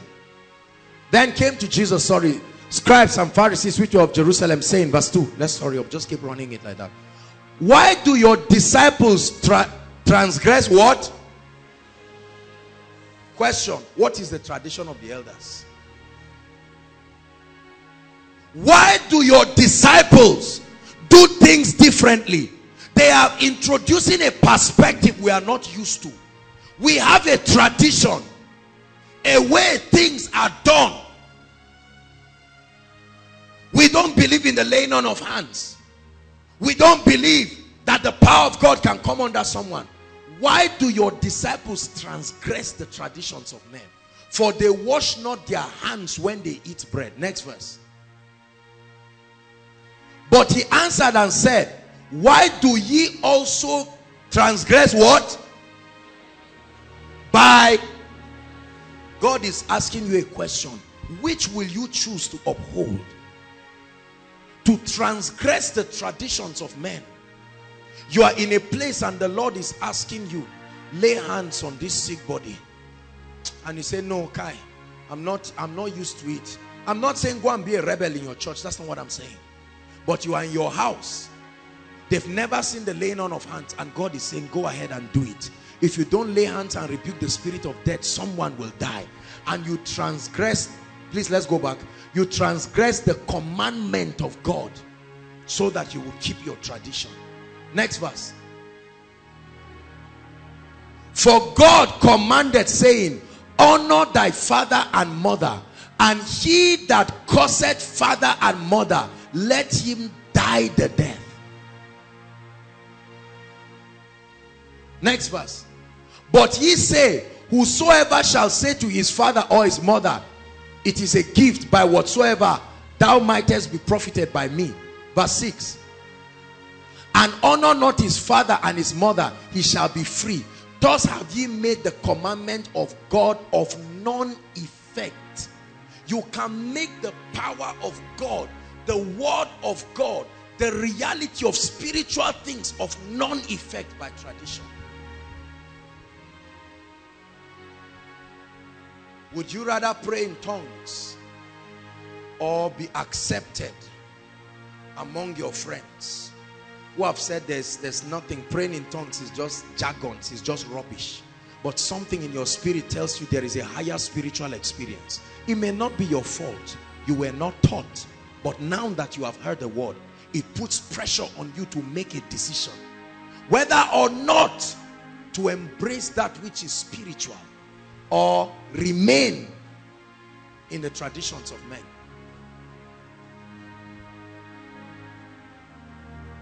Change is one thing that people hardly subscribe to. It's a difficult thing to change because we love things happening as usual. We love things happening normally.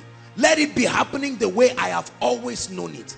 And the moment I see another perspective, then it is not of God. It is based on this that the ministry of what we call criticisms and all of that stem up. It is not done this way. It is not done this way. I've even had preachers who preach that putting a stage, putting a little place like this to honor the man of God and guests is carnal. Everybody is one before God. And in those churches, when the pastor comes, he can sit anywhere. Once it's time for sermon, he can come out. It is lack of excellence. Yet, it may not be embraced as thus. It may be termed spirituality.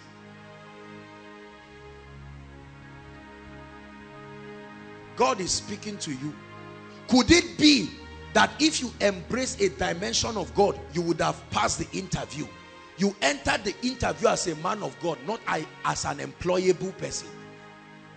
Praise the Lord. You didn't dress well because you felt the Holy Ghost is with me. And you entered. The people were looking at you.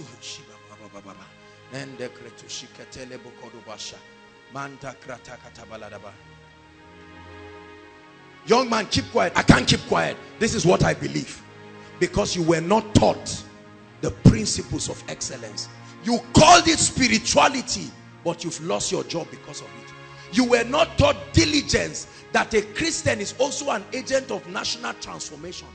And time to work in the office, you are fasting and praying, and you are not doing anything. You left your job undone. When it was time to promote you, you saw yourself being promoted in the spirit. Physically, they demoted you because you are not adding to the advancement of the group.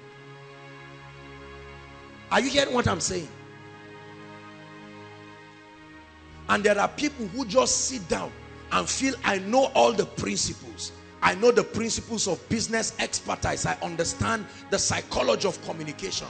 Until somebody fires an arrow from your village and you wake up and one leg cannot move, and that's the day you are supposed to report to be promoted. Then you know that there is more to life than psychology and philosophy. I'm telling you the truth.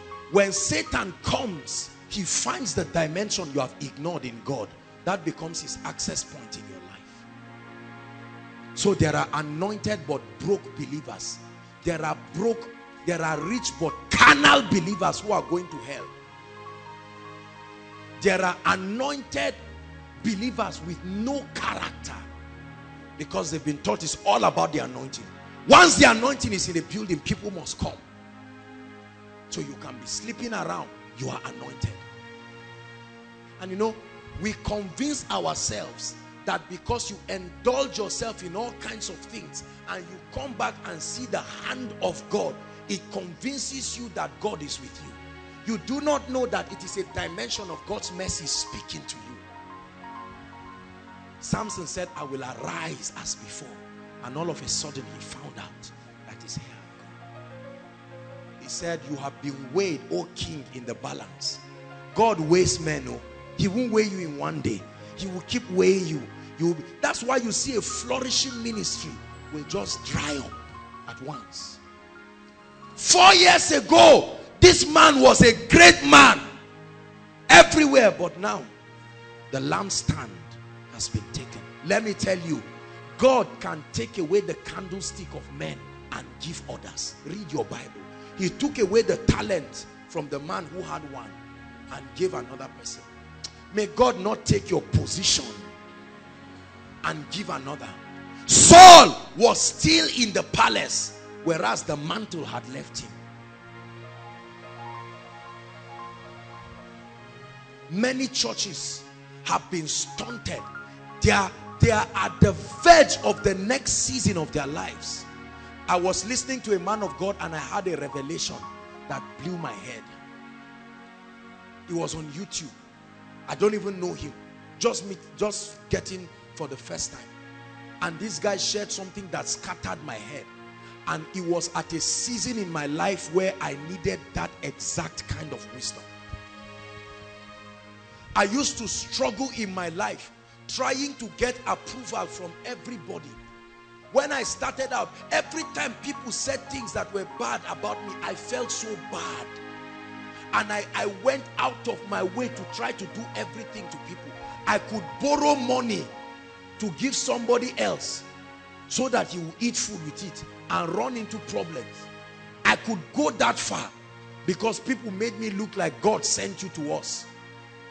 And then I listened to an apostle of wisdom, Dr. Mike Murdoch, and he taught on certain mistakes he made when he started ministry. He said, never try to do to people what only God can do to them. Deliverance. That was it. I learned how to sleep soundly because I didn't used to sleep. I said, how can my sheep be awake and me, I'm awake now? I read now that I am the good shepherd. That I am is Jesus Christ. Brothers and sisters, when it's time to walk, I walk. When it's time to sleep, I sleep. It is the keeper of Israel that does not sleep nor slumber. I am part of the fold of Israel. Are you seeing now? I don't know, maybe I would have died by now. That was part of the wisdom that made us to fix counseling session just once. It was getting too much. Everybody would call at every time. I became a receptionist. Hundreds of phone calls, like every 30 minutes someone is calling and the person can cry for 50. I was wearing out, literally. And then the Lord said, why don't you put something like that? Some of you are in that thing right now. You are owing everybody and you didn't do anything with the money because you want to be a good person. Visitors came to your house, you went and borrowed 10,000 naira to buy them spaghetti. You bought them books. You went to Jordan bookstore, bought books. I want you to be spiritual. Now you are in trouble and the people have turned their back and they are insulting you because you want a good name. Is someone learning something here? There are many of us, you are spiritual, but if only you learned that it is part of wisdom to delay gratification until God blesses you. Take life easy. No sharp. No. I will embrace every dimension that is relevant for the purpose that God has anointed and brought me in the earth. There are vessels, there are dimensions in the spirit. I want to be blessed and prosperous. I don't want to be a struggling man of God. I don't want Koinonia to be a struggling ministry. At the same time, I don't want to be a carnal man of God. I want to walk in true holiness and righteousness before the God of my salvation. I want to walk spiritually aligned. I want to be at the cutting edge of what God is doing. I don't want to go out, be extinct spiritually, because I do not sustain the present truth of what the Holy Spirit is communicating. And so I open myself in the spirit to all of the dimensions that are possible. This is what Koinonia is all about. Opening us up to the dimensions of the spirit that are available for us. Maybe we'll take it another time. I actually plan on talking about divine direction. Very, very important. Can I just run through what I wrote like a note? Will that be okay? Because I know that someone needs this message. Divine direction. I'll just read it like a lecture. I'm sorry about it, okay? We'll have time to look at it again. I love you too much. It's pinching me. I don't want us to just go like that. I know that you've gotten something, but I just want to be able to bring in what we have prayed and prepared. To fulfill your assignment in life, you need divine guidance. Oh, this is very important. You need divine guidance. No man outgrows the need to be guided. No man. No matter how spiritual you are, you can never outgrow the need to be guided by God. Only a fool in his heart will say there is no God. Confusion, I wrote here, is part of the limitation of mankind. I was to share with us the need to seek spiritual direction, divine direction in our lives. Divine direction.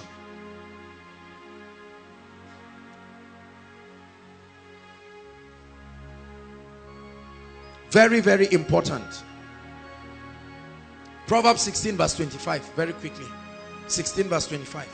Everybody say confusion. Look up, please.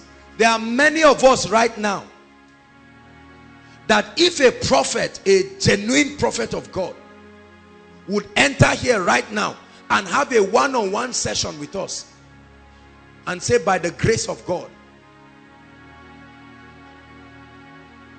I will talk with you one-on-one and let's hear what God has to say about your life. I guarantee you that even if it's a night vigil, many of us will wait, because you say, Lord, you must speak to me. Many of our prayer requests during miracle service is not necessarily about sickness, but about divine direction. Is that true? We want to be guided towards marriage. You want to know what is the next thing. Some of us are in ministry right now. You don't even know the next step. Some of us probably are finished. You want to know, am I still going to be in Zaria? Am I going to go somewhere? Is that the scripture? What did I say? Proverbs what? Oh, no. Psalm 37 verse 23. I'm sorry. Psalm 37 verse 23. We need divine direction in our lives. You can see a great destiny, brothers and sisters. Listen to me, inside and outside. There are many of us right now. What you need to see the next dimension of your Christian experience and to see the next dimension of your progress in life is divine direction. Let's read it. Want to read? The steps of a good man are what? Ordered. The steps, the word good man there is the word righteous man too. The steps of a good man are ordered by the Lord. Shout, order my steps. Say it, order my steps. God is speaking to us. Honestly, I wish I had time to walk this thing, because I really came. That's the thing about passion. You keep talking and talking and there is almost no time. I really plan to teach seriously on this, because many of us right now We are in a strait betwixt. You are ready to enter a relationship, but you need divine direction. You are ready to get married, but you need divine direction. As a gentleman, you want to start putting structures to your life, but you need divine direction. And let me tell you something, it is terrible to be found in a place where God's anointing has not gone before you. You will suffer, you will struggle, nothing will work. When you are in the geography, when you are in your assigned place, everything is commanded to work for you there. Why do we need divine direction? Our decisions in life are based on the information we have and our current level of exposure. This is one of the reasons why we need divine direction. Our decisions in life are usually based on the information we have and our current level of exposure, which many times is limited. I need divine direction, because if God does not direct me, I can sit down and believe this is the prophetic destiny of Koinonia. I can look out and say, wow, there's a crowd inside and outside. I'm comfortable. I'm comfortable. It's okay. Nothing more. Whereas God's idea, God's mandate upon my life is the nations. Are you getting what I'm saying? Abraham had about 316 or so men, but his prophetic destiny was the entire earth. Our decisions are limited. Our informations are limited, and we make decisions based on those informations. Let me tell you something. Your decisions and your perspective about life can be wrong. That's why you need divine direction. You need divine direction. Jesus said something very interesting. In Luke chapter 11, let's look at Luke chapter 11 from verse 34 to 36. Jesus was speaking about light. He said, be sure that your light is not darkness. That means you can be looking and you can be thinking that you are walking in illumination, whereas you are walking in darkness. The light of the body is the eye. Therefore, when thy eye is single, thy whole body is full of light. But when thy eye is evil, your body is also full of darkness. 35.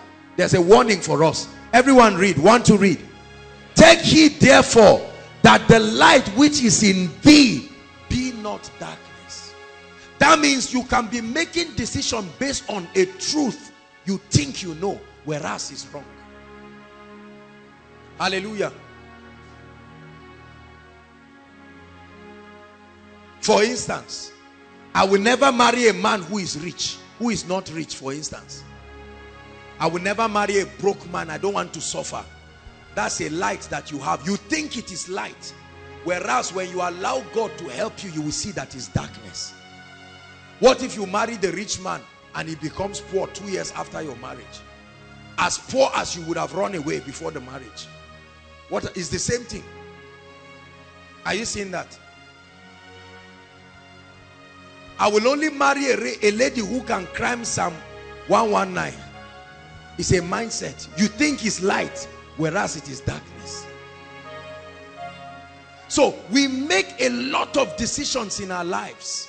I will never get a job that gives me 20,000. There is a job for you to start out. You say, God forbid, I'm bigger than 20,000. If I cannot start with 250,000, except I'm not a Christian. 7 years, there's no job. The highest you have seen is 30,000. Whereas if you were faithful, one of your customers would have come and you would have left that place. It was the test of faithfulness. You've never held 50,000 of your own, yet you talk about 250,000 as if it's 5 naira. Mindsets. So we need divine decisions that can be higher than what we would have decided for ourselves. Jeremiah 1 verse 11 to 12. We need divine direction because our perceptions about life can be wrong. Moreover, the word of the Lord came to me saying, Jeremiah, what seest thou? And I said, I see the rod of an almond tree. Then said he, thou hast well seen. That means you can see wrongly. He said, for I will hasten my word that you have now seen. That means your speed in life is also based on your perception. You don't see wrongly, you will not move fast in life.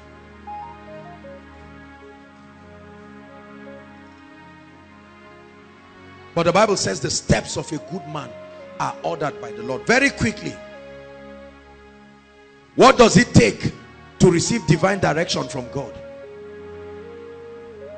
I really feel sad. I'm just doing a lecture. I'm so sorry. Our time is gone and I want us to pray. Number one, requirements to be divinely directed by God. Number one, you must admit that you are limited. You must admit, you must break your pride and admit that you are limited. It is not, listen, it's not an insult. Look up, please. I want to teach you this about life. Please and please, do not be embarrassed when you find out you do not know everything. Are you hearing me? Do not, even if you are a celebrity, do not be embarrassed that you do not know everything. Every time I see our daddy come and sit down here, I am very humbled by his humility. Brothers and sisters, this is a professor, the brightest and the finest in his field. Yet, our daddy will come and sit down quietly and you see him jotting down. And a small boy like me, his son is just talking. It's like I'm talking to my father and he's writing. How many of us can have that humility? Are you hearing what I'm saying? You must admit that you are limited. No matter how prophetic you think you are, no matter how apostolic you think you are, many times when I cry before God, I say, Lord, help this small boy. If you don't help me, I will make a lot of decisions that are foolish and stupid. That's how I cry before God. I'm not insulting myself. I know it's the truth. And I say, Lord, send your word. Send me the word of the Lord.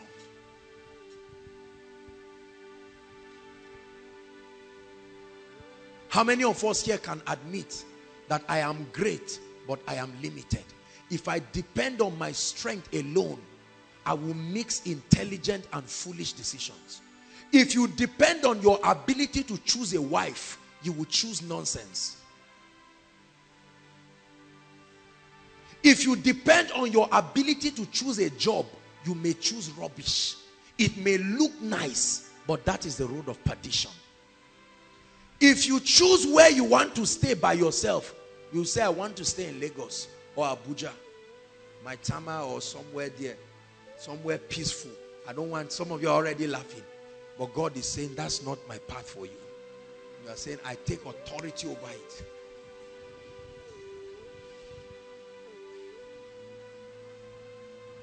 You really think it would have been my desire to be doing ministry in Zaria? How about gentlemen? I know what God has put in me. Oh, it's not pride. He tried for me. I'm not where I should be, but I'm not where I used to be. You think I don't want to be in a place where my grace will be honored, where after a sermon, a man of God will drop a jeep somewhere and say, man of God, this is a little seal of your apostleship. You think I will not want a place where they will buy suits and members will just come and build a house for me or buy me a private jet? But you see, listen, it is not of him that willeth, it is not of him that runneth. If you cannot wait for God to direct you, I'll never forget, I was rejoicing the year we're about to prepare for Koinonia to start. I was so happy because I was saying, Lord, my assignment now is over. Let me run and find something very useful and do. Let me go and open up a very big ministry somewhere and big business somewhere. Let me just enjoy my life. And then God summoned a meeting at once. And when I went, I almost fainted the day God told me. Those who were around, my reaction, it was like, how about God? How about God? And I've come to a point where I don't give God. If God says stay in Zaria forever, I stay in Zaria forever. I honor great men of God like Apostle Johnson Suleiman. Look at the place. Look at the kind of anointing that man of God has. And look at where he is. Look at where his international headquarters is. There are some decisions people take. When you look, you know God spoke to them. The devil will never come and tell you that kind of decision. Even you know it's God that spoke. Praise the Lord. But there are many of us, we will never admit that we are limited. We like judging things. I want a ministry that is this and that and that and that. And God is saying, this is not the part. Say, I want a healing ministry. God says, you are not called into a healing ministry. Say, but that's what is reigning. I want to chop too. God says, you are an evangelist. You will not have a church. You say, so how will I get the cars and the houses? God will say, you just preach. Say, Lord, I need a base for my ministry. There must be a church. You open a church and all the trouble in your life comes from that church. Say divine direction. Number two, if you want divine direction in your life, you must engage in the ministry of prayer. There is no direction without prayer. Please listen to me. Prayer is a mighty weapon that positions you for divine direction. When you pray, God directs you through certain ways. These are subtopics under prayer now. It is prayer that will open you up to any other way that God will lead you. Please take what I'm saying seriously. It doesn't matter how else. It is prayer that will open the door. When you pray, the first way God can direct you is through light from scripture. Psalm 119 verse 105. Just write it. It's a lecture so that we don't have to go there. Psalm 119 verse 105. Thy word, O God, is a lamp to my feet and a light to my path. Hebrews chapter 1 says, God who in sundry times and diverse manners.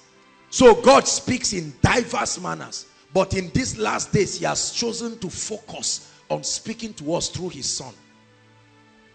Hallelujah. So God speaks to men how? In diverse manners. But in these last days, that his primary means of communication is through his son, which is the word of God. Number two, when you pray, you will hear the voice of the Spirit. Isaiah 30 verse 21. It says, ye shall hear a voice from behind saying, this is the way, walk ye in it. The direct voice of the Spirit, either audibly or speaking to you through your spirit man. I wish I had time to walk this. John 16 verse 13 also. It says, when he, the Spirit of truth, is come, he will guide you into all truth. Guide you. Guide you. The third way, when you engage in prayer, you will receive divine encounters.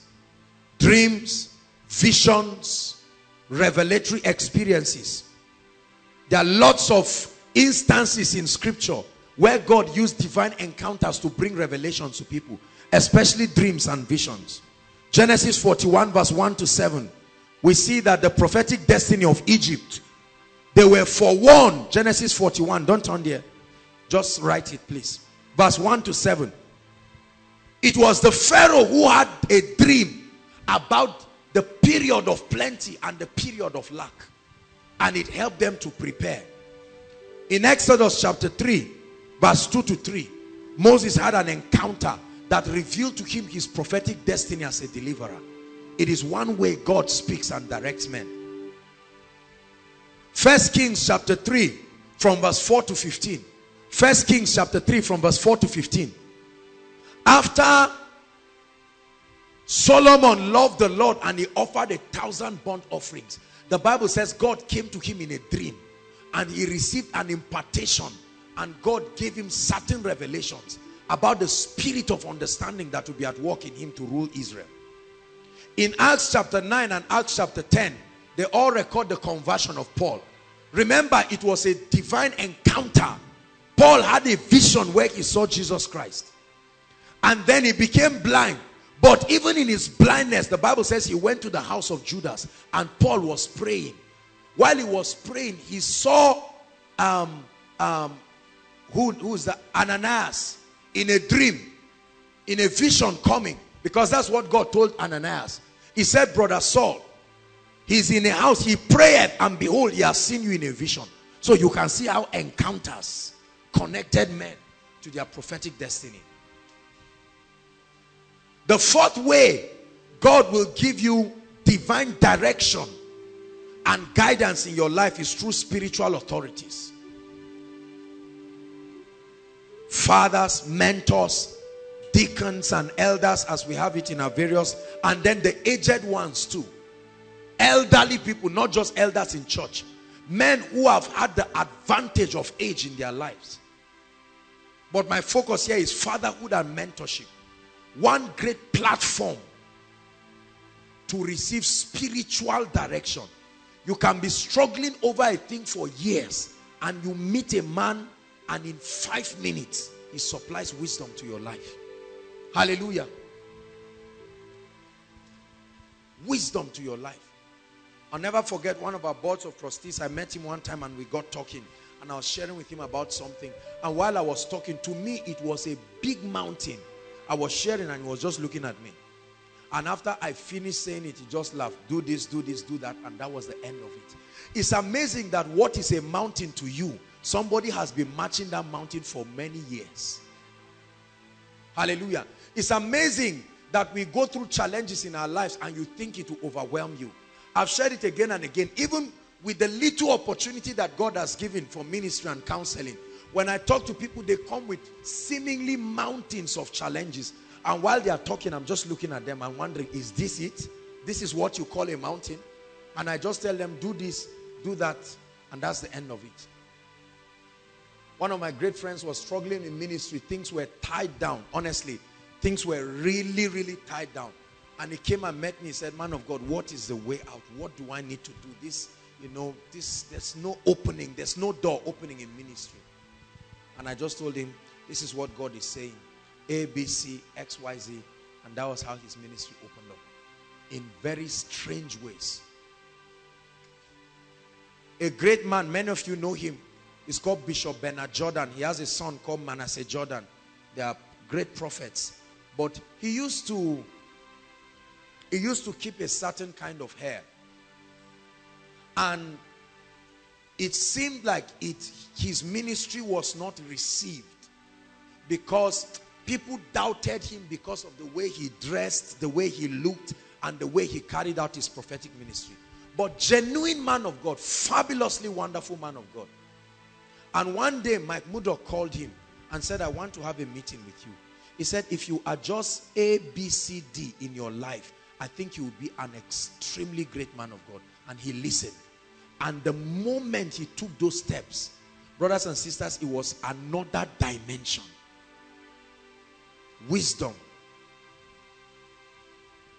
The last way that God can direct you is through the prophetic ministry. The prophetic ministry. Both the prophetic office and revelatory gifts of prophecy. I'll dwell here for 2 minutes and we'll pray.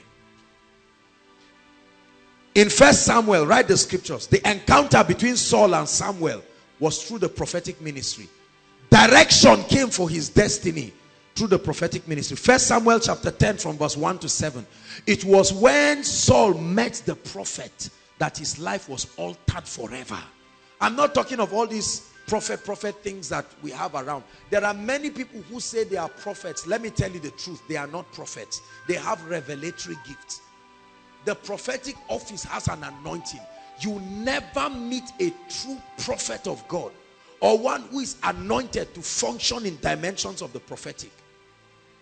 It must not be called a prophet. It could be called an apostle like Apostle Johnson Suleiman. Or it could even be called a pastor.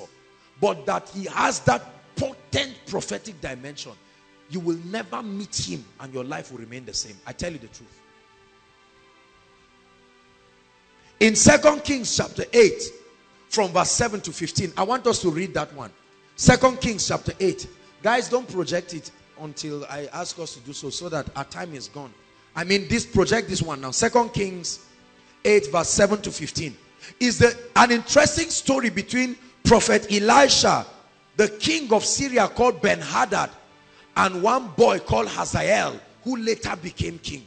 Let me show you how that God can speak over the prophetic destiny of a man and bring direction to your life through the prophetic.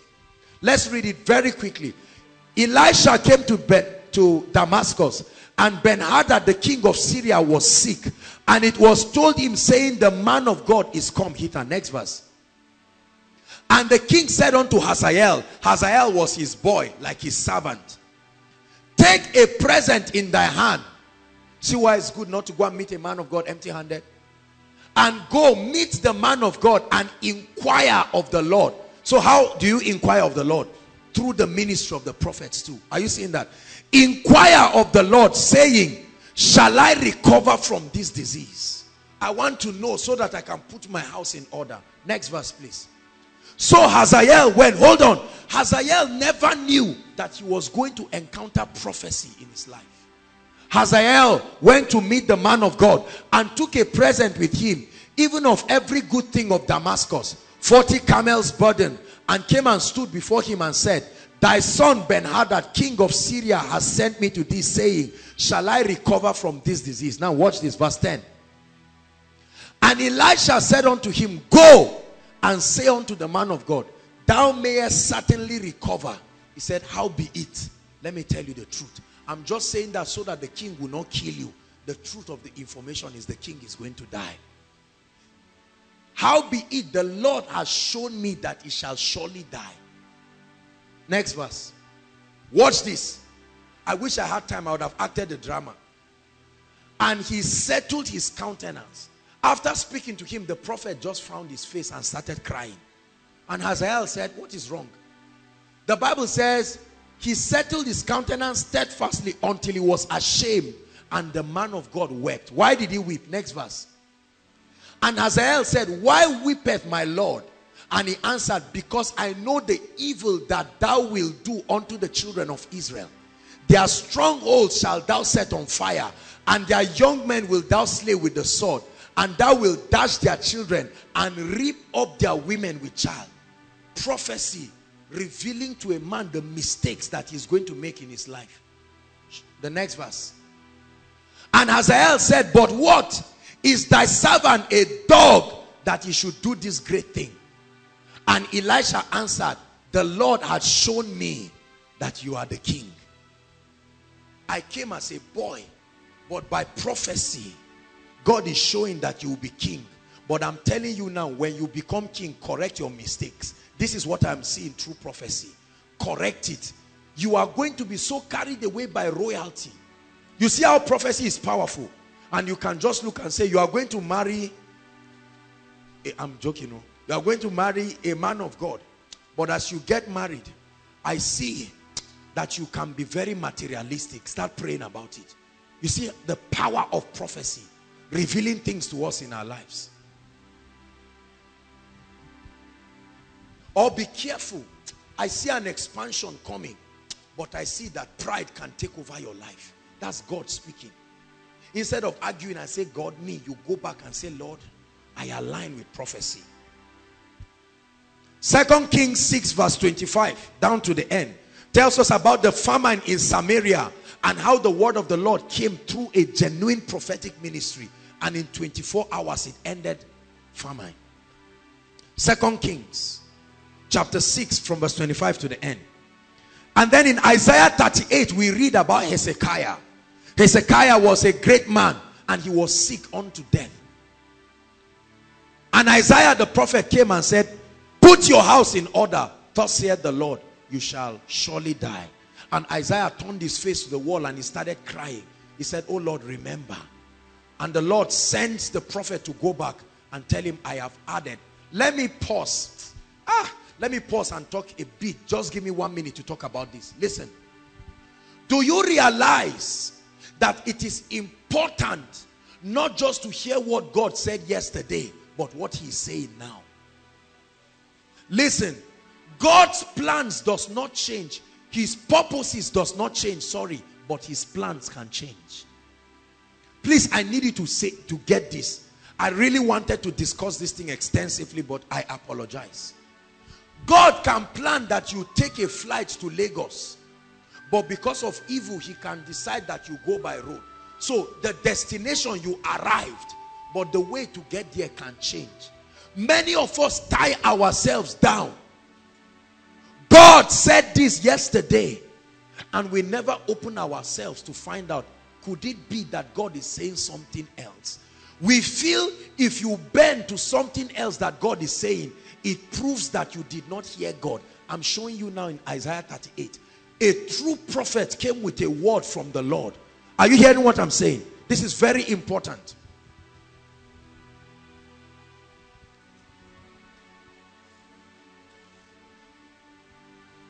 You are in business with a guy.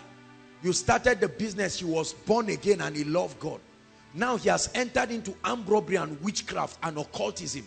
But in the vision you saw that you are partners in progress. And now God has been speaking to you. Get out, cut yourself away from that devilish association. You started ministry with a man, you were both genuine. But now he has dabbled his hands into a lot of things. And you have already said we are bosom friends and we are destiny helpers. But God is speaking currently. Sever yourself from that relationship. Listen, it's not enough to hear what God said yesterday. The word of the Lord can change to suit his purposes. He is still God. When he says, I am the Lord, I change it not, you better understand what he's saying. My purposes remain eternal. Listen, if God has destined that Tosin works in a prophetic ministry and she refuses to work in that prophetic ministry, God will not allow that position vacuum. He will raise another person. His plans changed, but his purposes remain eternal. Are you getting what I'm saying? Isaiah 38 tells us that. So that many of us do not die in Egypt. Was it not, listen, do you know it was hunger that took men to Egypt? That's a message on its own. Joseph, it was famine. When famine hit the whole world, hunger drove them to Egypt and they went and became slaves there. But now God was telling them, you people will go out of Egypt. They had been there. And they rejected the word of the Lord. When they came out to Egypt now, watch this. God told them, start moving. You are going to a promised land. But at a point, God told them, mark time. Is that true? Remain there while Moses goes up the mountain. For 40 days, there was no advancement and they got angry. They were waiting. They said, God gave us an instruction to move forward. Is it the same God now that will tell us to stay? Brothers and sisters, God who talks to you in the mountain is still God in the valley.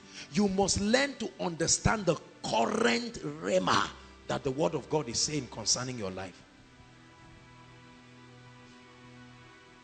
This already is somebody's word this night. And then finally, Prophet Agabus. In Acts chapter 11, from verse 27 to 30, that's the first time we see that prophets came into a city. So the ministry of prophets has been there long in the Bible. Not a prophet, prophets. I wish we can just see that scripture. Acts chapter 11, from verse 27. Prophets came. Agabus prophesied famine that was coming. And the church prepared for the famine. And in these days came prophets, not one, many prophets from Jerusalem to Antioch. 28. And there stood one of them named Agabus.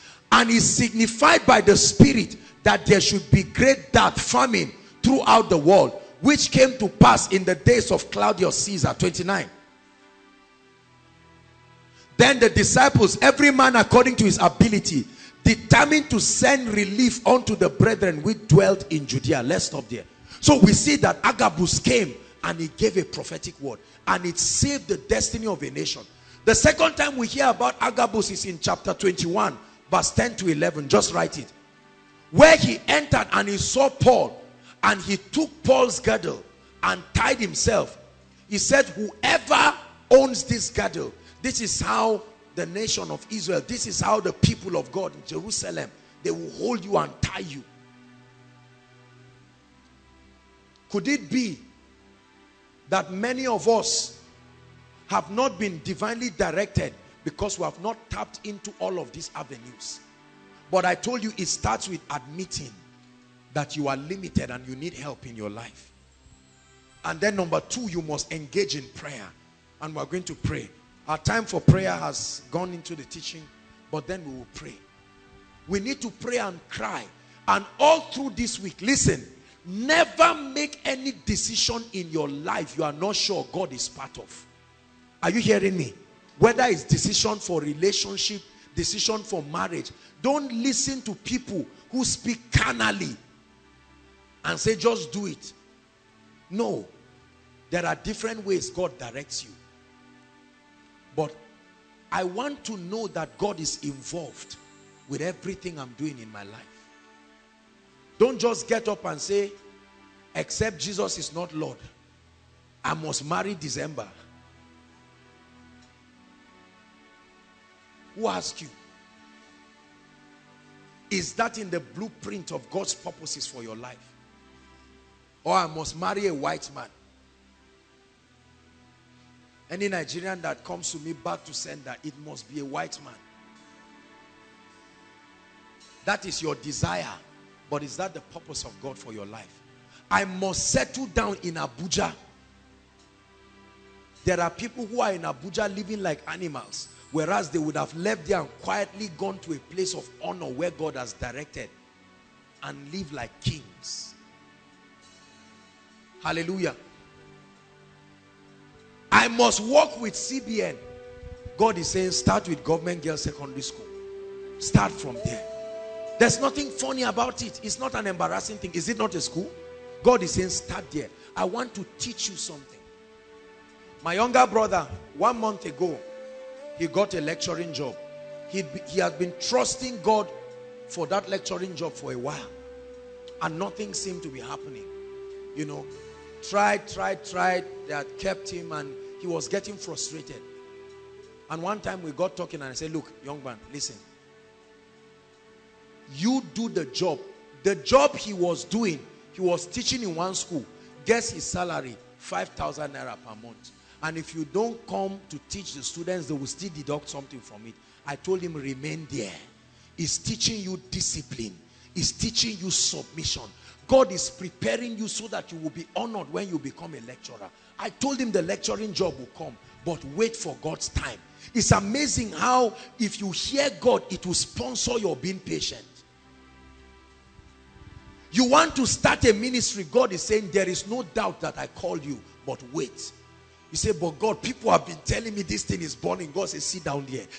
Fire was burning, but it did not consume the bush, so it won't kill you. Let the fire keep burning.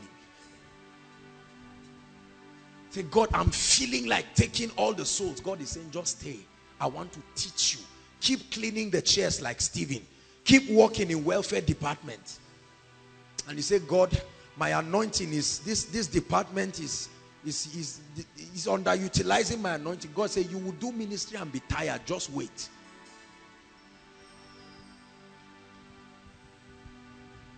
I remember one lady many years ago, she used to disturb me about marriage. It was such a serious issue. It was a big deal to her. I want to marry, I want to marry. That was almost all her talk. And then she got married.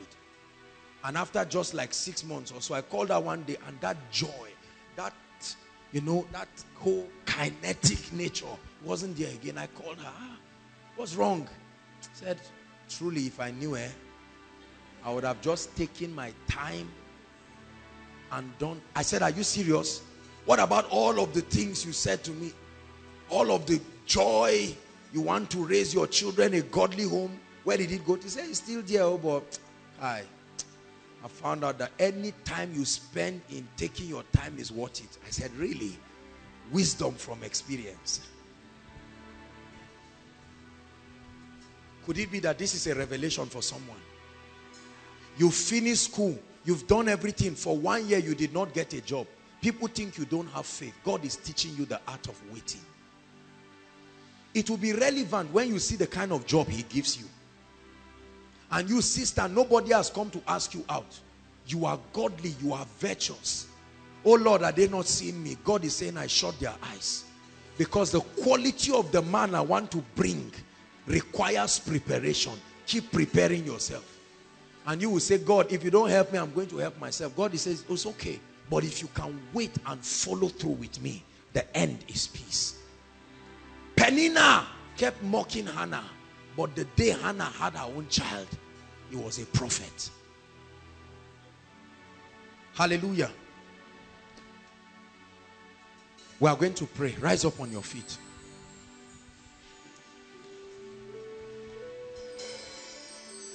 In just 5 minutes that we have left, listen, before we pray, I want you to examine in 1 minute all the wrong decisions that you have taken because you did not seek the assistance of the Holy Spirit. God told you pray about it, you said it does not matter. If only you prayed, if only you took out time, you probably would not have started the ministry. Now you've started the ministry and it's killing you. If only you took out time to pray, you would have known that that friend is a deceitful person. He looked like an angel. When he came, he told you he was a man of God. Little did you know that he was a wolf in sheep's clothing. But God was telling you pray, but you said I'm in love. Lift your voice and begin to pray. And say, Lord, I refuse to move without you. I refuse to take decisions in life without you. No matter how achievable they look. You can become successful without God. But let me tell you something, brothers and sisters. It pays to be divinely directed. There is a way that seemeth right unto a man. There is a way of doing ministry that seems right. There is a way of doing business that seems right. There is a way of getting a job that seems right. There is a way of getting a husband and a wife that seems right. But the Bible says the end thereof are the ways of death. There is a way of trying to get the anointing. There is a way of trying to access revelation that seems right. Lift your voice and say, Lord, I don't trust myself outside of you. I need you to help me.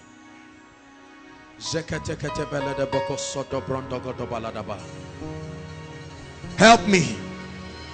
Help me. End confusion from my life. End darkness from my life. I'm tired of making stupid decisions. I'm tired of doing the wrong things. Go ahead and pray. I'm tired of circle after circle of mistakes. It's okay to make mistakes for as long as you learn the lesson. But when it becomes the theme of your life, you need divine direction. In 1 year, you have entered 10 relationships. They have all landed you in trouble. You need divine direction. You have entered 10 businesses. They've all landed you in trouble. You've started ministry everywhere, but you've ended up with scandal after scandal. Tonight is the time to flog it out with destiny. Go ahead and pray. Lord, I'm tired. Oh, I can't go anywhere without you. My destiny is at the mercy of your voice. My destiny is at the mercy of your word. Koinonia is at the mercy of your direction. Go ahead and pray. Just 2 prayer points tonight. Where is the place of my healing, oh God? Direct me. Where is the place of power? Where is the place where I will access life? Hallelujah. Hallelujah.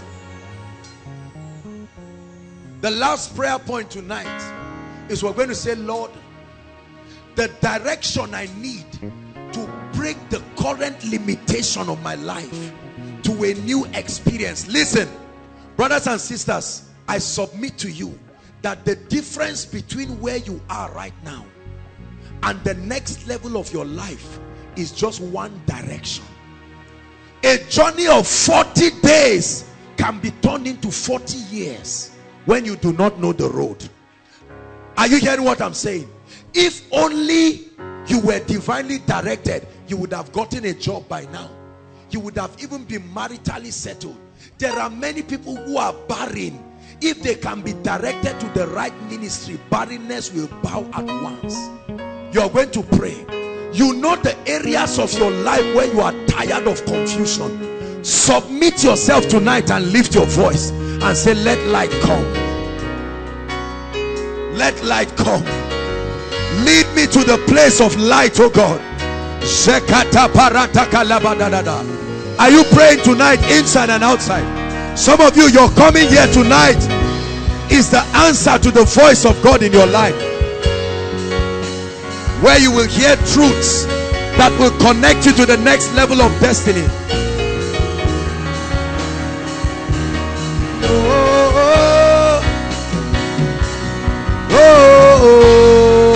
Pray.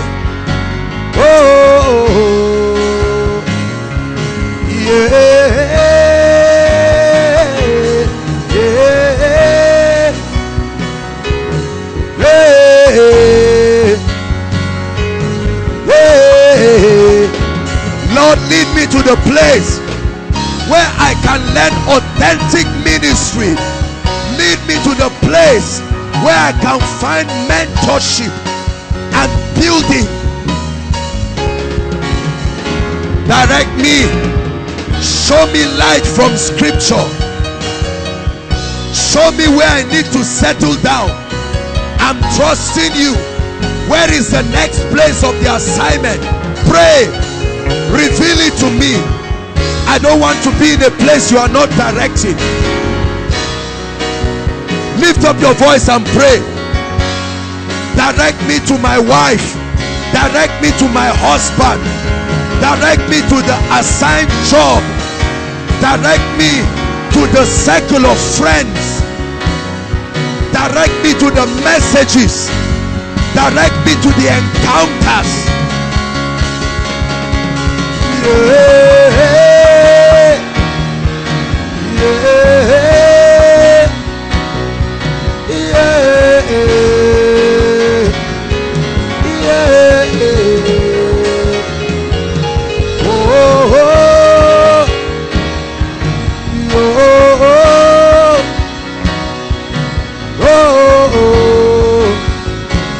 Hallelujah.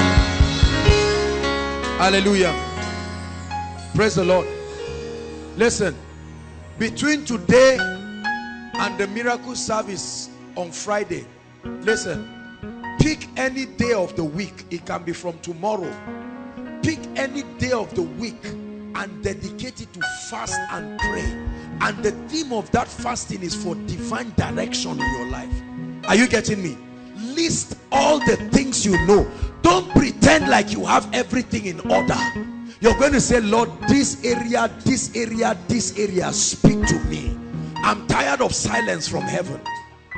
I want to provoke your voice. The messages you know by different men of God that have to talk about divine direction, get them. Sit under that anointing. Fast. 6 to 6, 6 to 4, and settle down. Not the kind of fasting that you are answering every call and you are doing everything. Settle. Pick a convenient date and settle down. And I assure you, some of you, as you are praying, you will fall asleep, and in that sleep you will see what you have never seen, and that's what will connect you to the next level. Some of you, as you are praying for the first time, you will see a vision, a real vision. Some of you will hear the audible voice of God. Some of you, nothing spectacular may happen, but one direction from the word of God.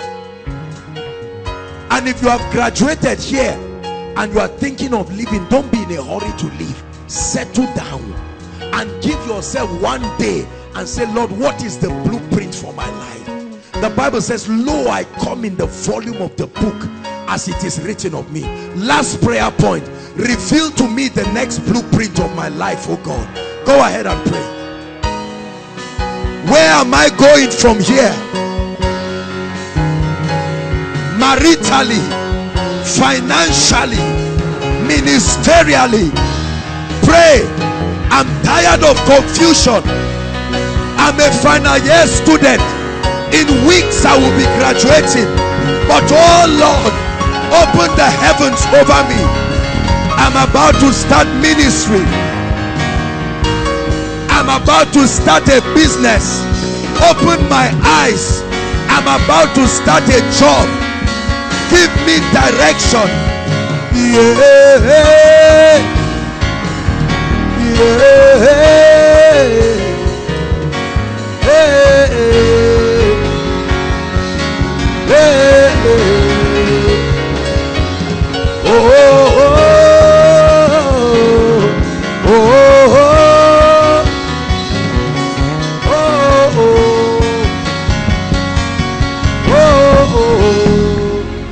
In the name of the Lord Jesus, I set you free. The power of God is going through his body. That's what is making him uncomfortable. In the name of Jesus, be free now. Be free now. I command your temperature to go down.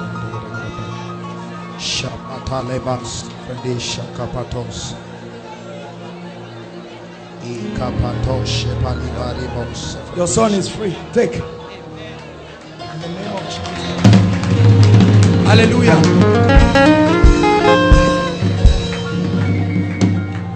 Someone came. I don't know what it is that has to do with your leg. Is it pain in your joints or something around your leg? There's someone you came. You are not a regular worshiper here. Who is that person? The Lord is showing me someone like that with that case. Please, quickly. Once we call your case, we don't want to keep people so long here. Once we call your case, please run out quickly, please.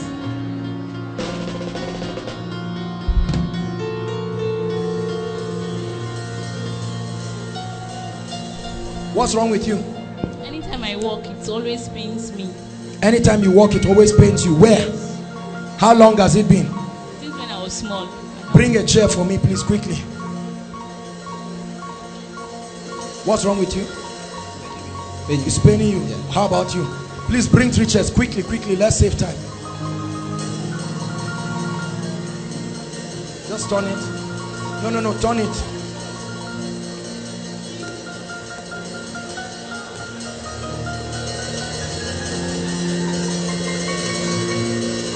God is healing heart conditions now. God is healing heart conditions. Hold on. There's someone, you have abnormal, what do they call it, medical students, help me, heartbeat, irregular heartbeat. Irregular heartbeat. You? Okay, come.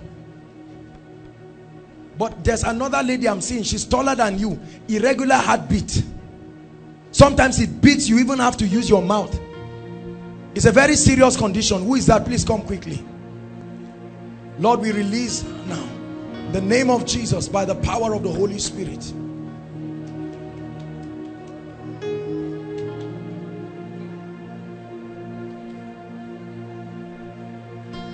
What's wrong? Come, bring her.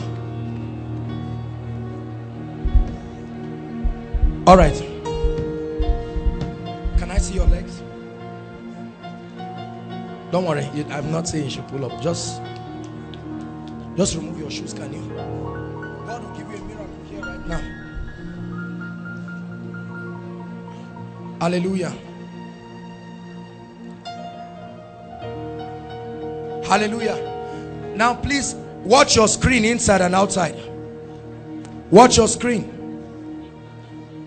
Can you see that? If you are looking very well, can you see that one of these legs is shorter than the other? Can you see it, please? Now watch what the power of God will do. Sister, look at me. Open your eyes. Don't miss your miracle. All right? Tell us whether we are you seeing that one leg is shorter than the other? This is why the pain is coming. You will literally watch it grow right now. Are you ready? Watch it. In the name that is above all names. Watch this grow. Are you seeing it? In the name of the Lord Jesus. Look at what is happening to this leg. In the name of the Lord Jesus. By the power of the Holy Ghost. In the name of the Lord Jesus Christ. Did you feel anything? Help her with the mic. What did you feel? Now try walking. Stamp it. Come. Get up and try to stamp it. Try to stamp it. Just stamp it. Try to. You still feel pains? You still feel pains? No. Are you serious? Come on, celebrate a miracle. Come up here. Jump. Can you jump? Look at. Hallelujah. In the name of Jesus.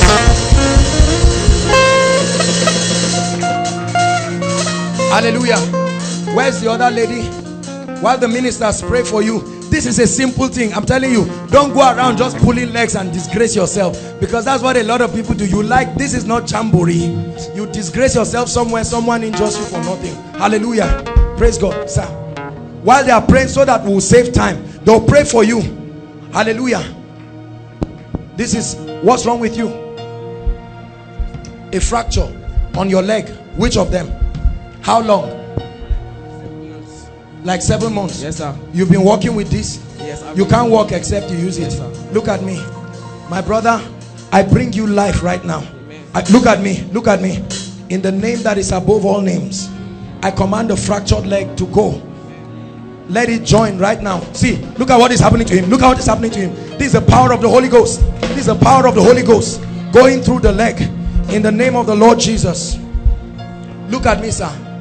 Look at me. Can you walk? Look at me. Just start walking. Follow me.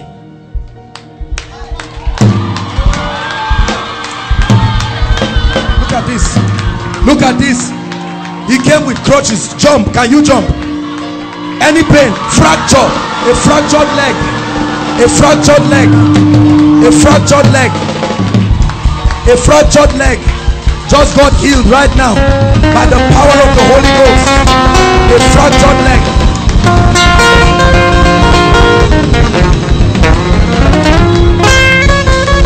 Hallelujah. If you're blind in one eye, what happened to you, sir? There was a who knows him? Who came here with him? Oh, you know him. He's a popular person. Is it true that he has been working with this crutch? Come on, give Jesus a shout of praise.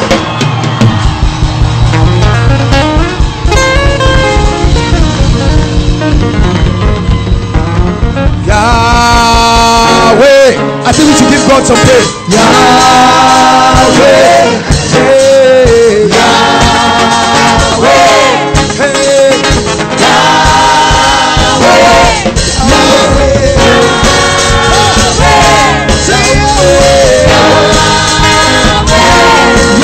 Hold on.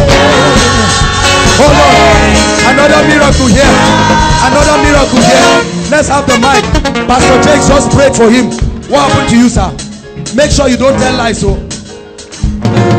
hallelujah. Actually, I had an accident. Listen. Okay. The leg was paining me. The leg was paining you. Exactly. So, okay. when the man got, when Pastor Jake prayed for you, it got perfect. It became perfect. Come up, come up, come up. Do what you couldn't do before. Do what you couldn't do. Jump up. Look at this. Look at this. Yahweh. Yahweh. Yahweh.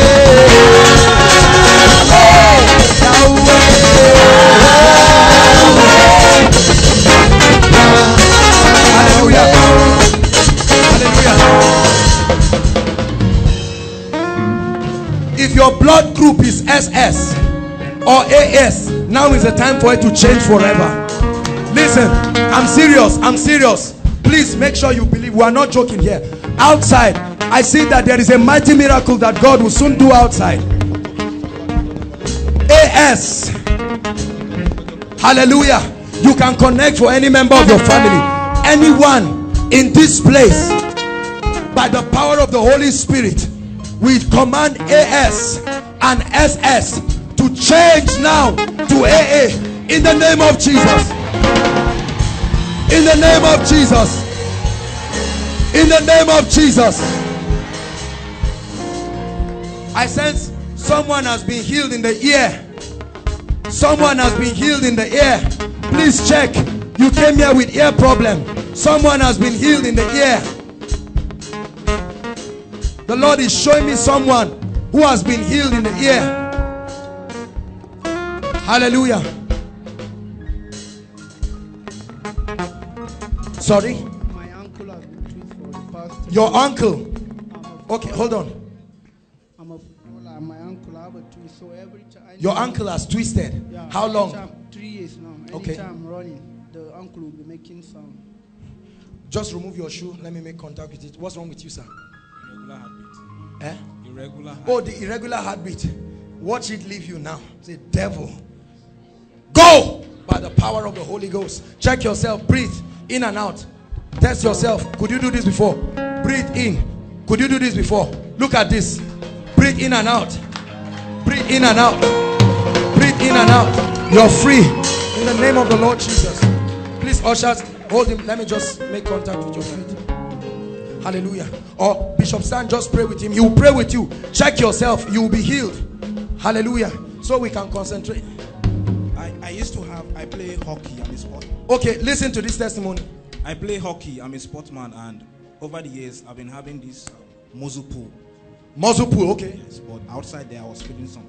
Outside there, his legs started shaking. And right now, there's no. Right now, he's healed. Power of the Holy Ghost.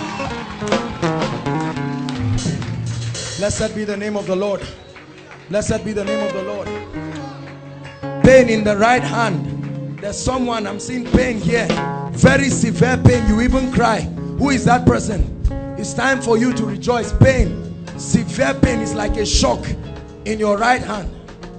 Who is that person? Pain. No. Check yourself, please. Check yourself and act on it. Come on, watch this. Could you do this before? Could you do this before? Watch a miracle happen. Could you do this before? Stamp it. Stamp it. Pastor Stanley just prayed for him. Hallelujah. The Lord perfect you in the name of Jesus Christ. How many of you are celebrating what God is doing in this place?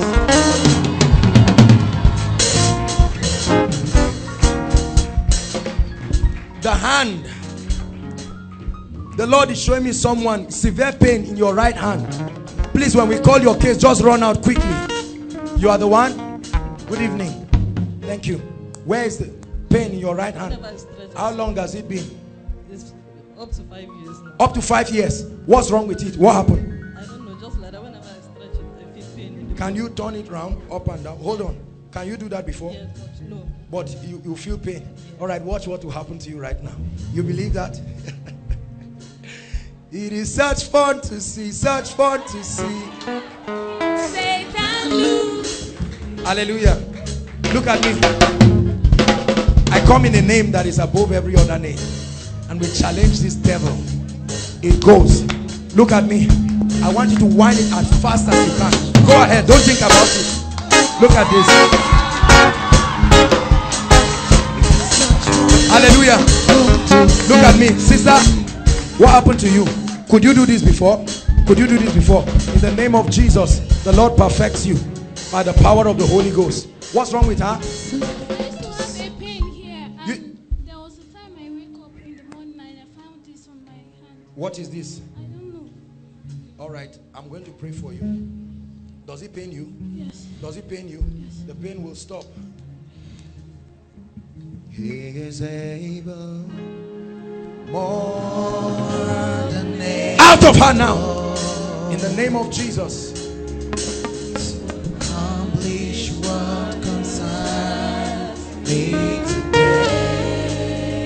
He's able. In the name of Jesus. More than In the name able. of Jesus. That devil of darkness be gone. In the name of Jesus.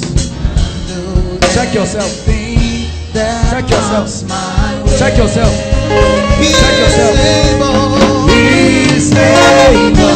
More than able. Hallelujah. Hallelujah. Now, bring this lady. Just bring her.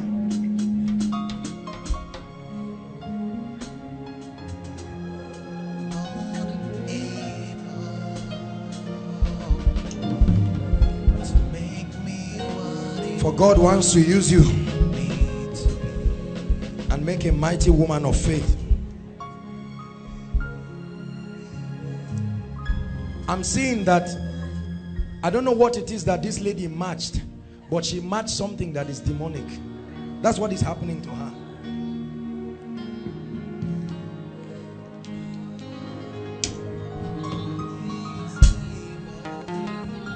Jesus, do this for your glory. Do this for your glory. I set you free. I set you free.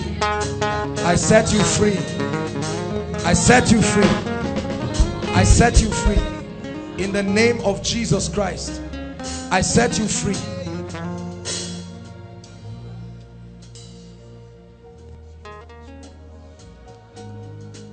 I declare you free right now.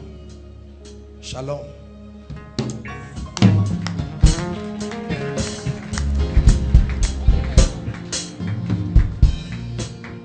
What's wrong?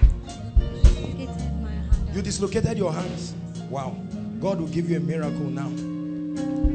I am the Lord that healeth thee. I am the Lord, your healer. I send power of the Holy Ghost. I send my word and heal your disease. I am the Lord. I am the Lord, your healer. Now, everyone who brought a sick person, you are a guest. Please come and line up quickly. You brought a sick person. You brought a sick person. Please just pick up. God is doing some. You brought a sick person. Now is the time. Please come out.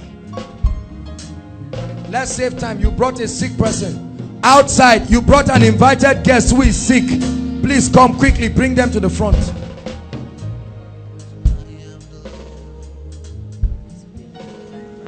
What's wrong with you? Please, technical, help us.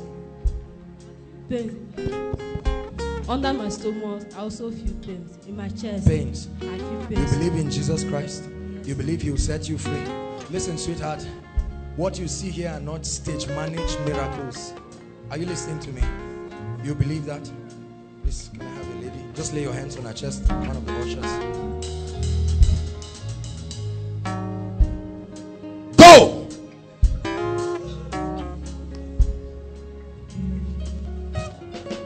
For it's a demonic oppression. You will rise up totally. Fine. Come. Come. You're welcome. Come. What's wrong with you, madam? Schizophrenia. What? Schizophrenia. Mental disorder. Schizophrenia.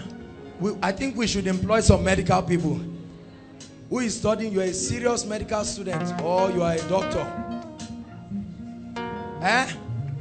No, we have doctors, sir. Please come quickly, quickly. Appreciate him. Please, quick.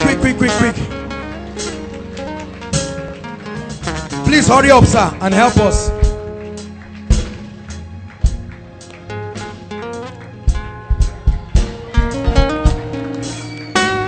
Hallelujah.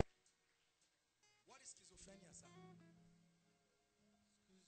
Schizophrenia is a psychiatric condition. Okay. That is characterized by hallucinations. You hear voices. You begin to see things that don't exist. So it's like madness. Yes. Like a psychosomatic condition. You'll be free right now. Look at me, my dear. You believe that? Because devils, he said, the Spirit of the Lord is upon me. Because he has anointed me to preach good news to the poor, to bind up the brokenhearted, to set the captives free. My dear, hold my hands. Hold my hands. Can you look at me? Can you shout Jesus? Shout it as loud as you can. Out of her now, in the name of Jesus. By the power of the Holy Ghost, that devil of schizophrenia, go in the name of Jesus. Who brought her? What happens to her? As in, anytime the thing is just like an attack. Okay, it's going to leave her. Are you listening to me? Yes, sir. It's going to leave her forever. All right, she sees things that are not there. Yes, sir. All right, Yes, sir. and I'm seeing her waking up and shouting in the night. Yes. Is that true? Yes, sir. In the night, people are sleeping, she just wakes up and starts shouting. Yes, sir. That's what the Lord is showing me. The Lord set you free. Now, sister, look at me. it does not return to you again. And I also see the spirit of depression that has come upon you. The Lord sets you free. Look at me. Look at me. Run down there and run back. Run. I didn't say walk. Run. Run. Run like you're doing 100 meters relay. Do it one more time. Just do what I'm asking you to do. Now run back again. You are free in the name of Jesus Christ. Totally free. Totally free. In the name of Jesus. Hallelujah. Sir, please just spread yourself. Let's do that quickly. You just minister. We have to save time because everybody must be touched this night. Hallelujah. What's wrong with you, sister? There's this headache I've been having headache. for over a year now, yes. And it keeps making me persistent. Go! In the name of Jesus. Okay. I used to excrete blood. Used to excrete blood. It ends right now. Put your hands on your stomach. That devil of darkness, be healed now in the name of Jesus Christ. I've been having this particular backache. Backache. Lay your hands there. The power of God will hit you so hard. In the name of Jesus, be totally whole. In the name of Jesus, they pray for you. Hallelujah. That's all. All right, let's have all the sick people come and line up quickly. Sick people quickly. Oh, oh, heaven, heaven. You're sick in your body quickly. Oh, heaven. One more time. Oh, please line up quickly, quickly, quickly.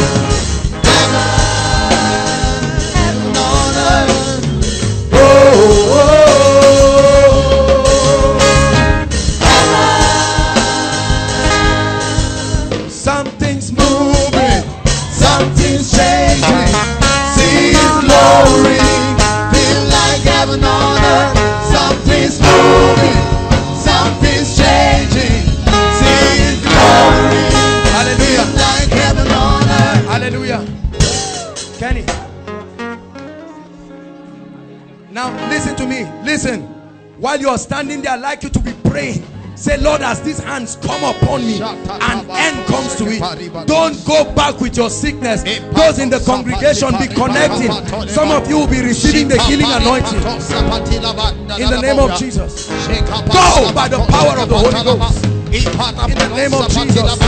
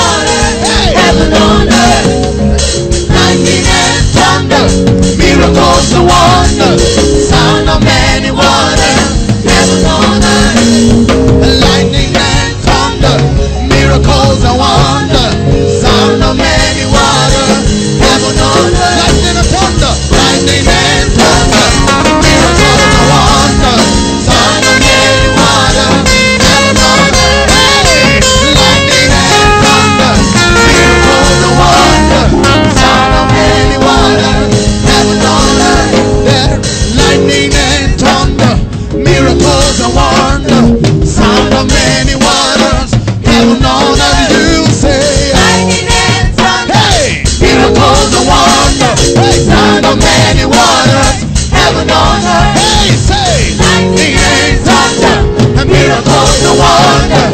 Sound of many waters, heaven on earth. You say. Lightning and thunder, miracles and wonders. Sound of many waters, heaven on earth. Oh, oh, oh. Heaven, heaven on earth. Oh, oh,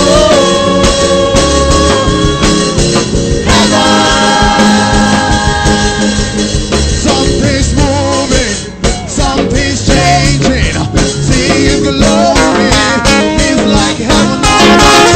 Something's moving, something's changing. See His glory, it's like heaven on earth. Something's moving, something's changing. See His glory, it's like heaven on earth. Something's changing. See His glory, it's like heaven on earth. There is lightning and thunder, miracle and wonder, sound of many waters, heaven on earth, you say. lightning and thunder, miracles and wonders. Sound of many waters, heaven on earth. Lightning and thunder, the miracles and wonder, sound of many waters, heaven on earth. Lightning and thunder, miracles and wonder, sound of many waters, heaven on earth. Say, lightning and thunder, miracles and wonder, sound of many waters, heaven on earth. Say, lightning and thunder, the miracles and wonder, sound of many waters, heaven on earth. You say, lightning and thunder, the miracles and wonder, sound of many waters, heaven on earth. Oh, oh, oh, heaven, heaven on earth. Oh, oh, heaven. Come on. Hallelujah. Hallelujah. Now, while we are praying, we'll soon be done. I like everyone inside and outside. If you know anybody in your family, listen, who is not feeling fine, or you brought the picture of anybody to connect or anything while we are praying, whether it's HIV or cancer, I like you to be connecting. Are you listening? The worshippers are they are worshiping. It's not just for the formality of it. They are creating an atmosphere. Are you listening to me? Are you listening to me? So I want you to connect. Are you listening to me? I want you to connect to what God is doing. Hallelujah.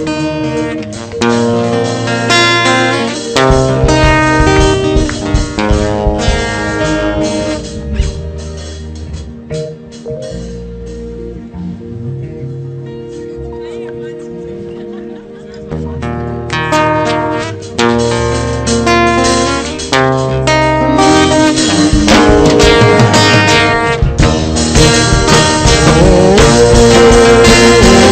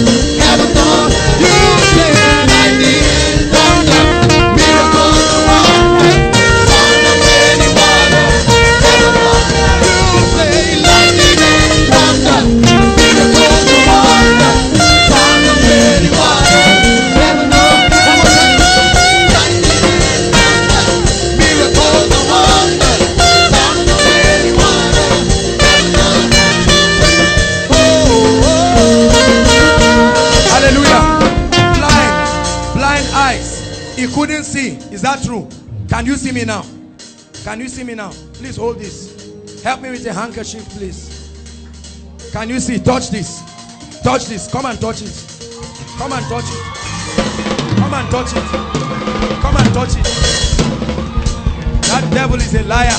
In the name of Jesus, the Lord perfect you. Give God a shout of praise. There is lightning and thunder, miracles and wonders, sound of many waters, heaven on earth.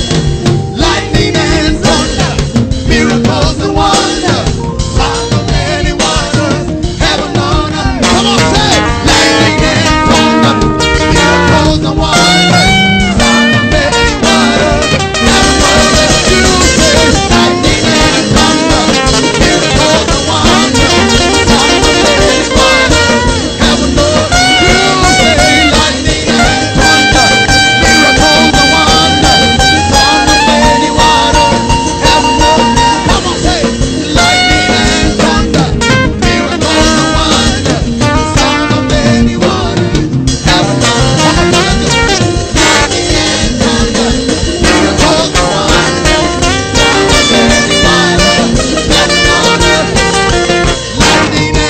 thunder, miracles and wonders, sound of many waters, heaven on earth. Lightning and thunder, miracles and wonders, sound of many waters, heaven on earth. You say lightning and thunder, miracles and wonders, sound of many waters, heaven on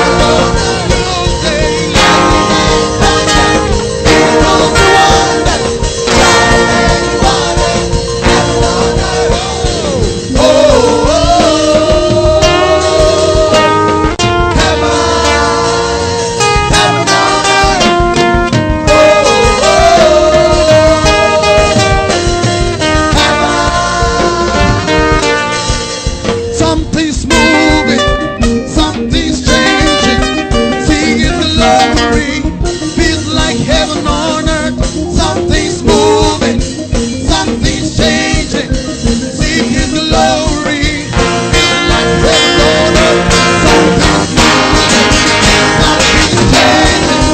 singing glory, feels like heaven on earth. Something's moving, something's changing, singing glory, feels like heaven on earth.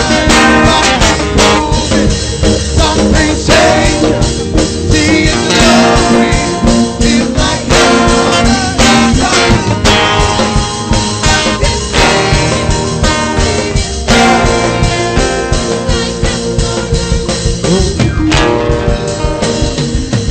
Give Jesus a shout of praise. Hallelujah! Shout of praise. Shout of praise. Hallelujah. Hallelujah. Now, if you know, listen, either you or your family has experienced any kind of delay, now is the time to let go. Any kind of delay. No. Hold on. Because of, I know there are many people. Just go back to your seat. But all of you who came out, the 5 of you, all of you come and hold your hands together. All of you hold your hands together, 5 of you.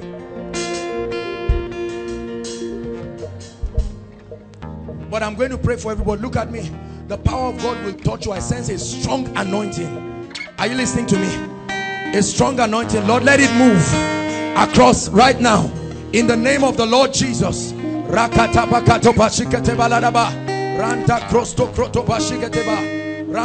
Restoration for your family. Great restoration. In the name of the Lord Jesus Christ. God bless you. Now delay. Any kind of delay. No. Don't come out. Don't come out. Please just stay where you are.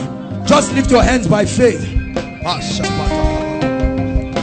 Because I see in the realm of the spirit 2 gates. Bring this lady.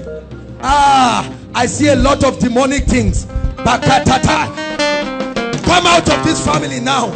In the name of Jesus. Every yoke of bondage.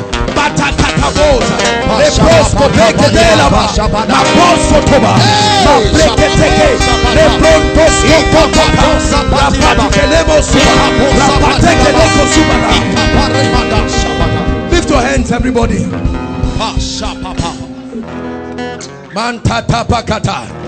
Projects that are not completed by your family members, that devil of delay is a spirit. Hear me. The Bible says, and the hand of the Lord came upon Elijah, and he ran and overtook the chariot. At the count of 3, the power of God, as he's hitting you, is touching your family members. 1, 2, 3. Like rain, oh God. Like rain, oh God. Every spirit of delay, go, go, go, go, go, go. I command doors to be open.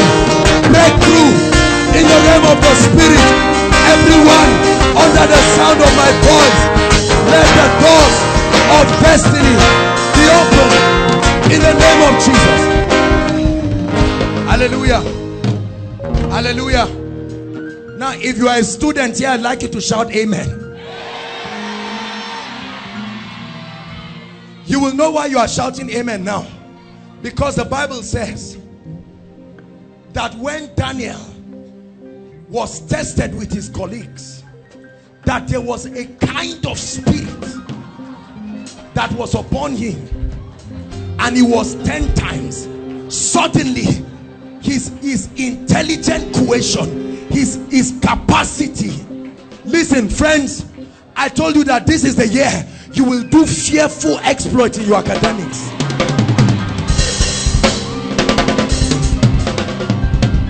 Listen, and if you are in 100 level, happy are you.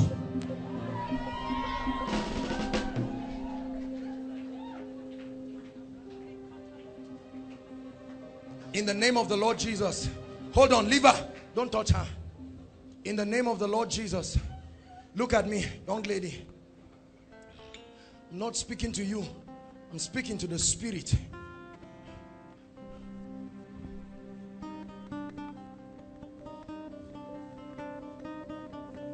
Let the power of God bring you forth. Let the power of God bring you forth. You will leave your seat and come forward by the influence of the Spirit. Let it happen right now. The contention of light.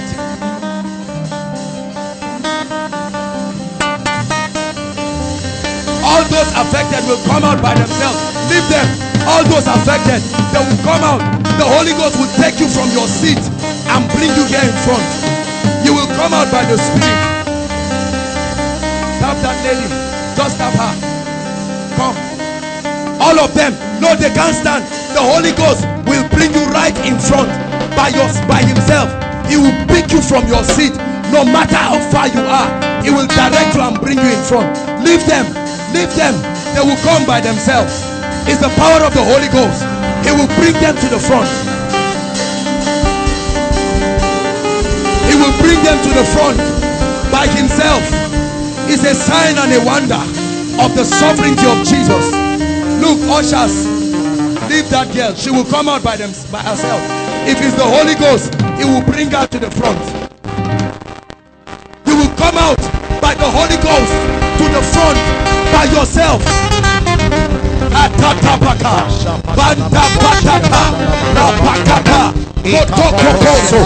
Is the compelling power of the Holy Ghost and the castle, the spirit of power.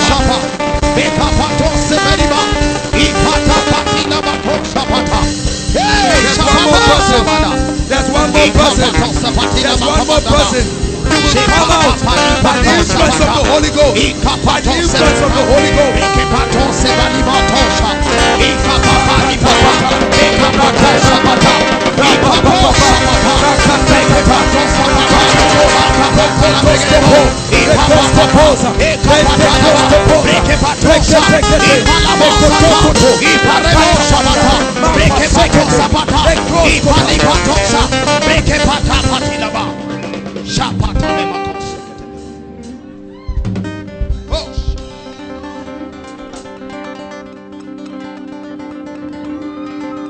Sister, you come out by the Holy Ghost. You run to the front now by the power of the Spirit.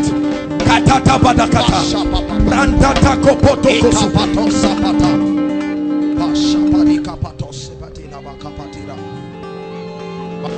For God will do a thorough work.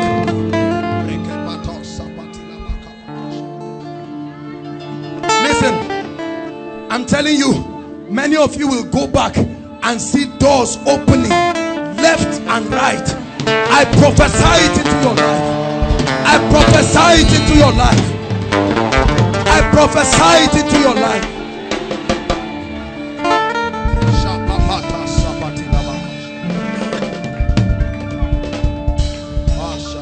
Sister, come out of her now. In the name of Jesus. Be free.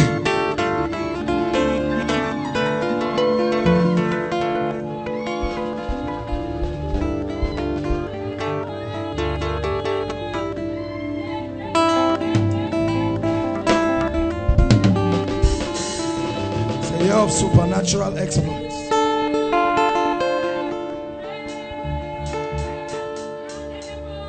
I set you free now.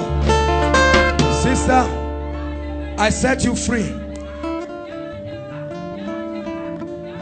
Because she's speaking a language in the realm of the Spirit.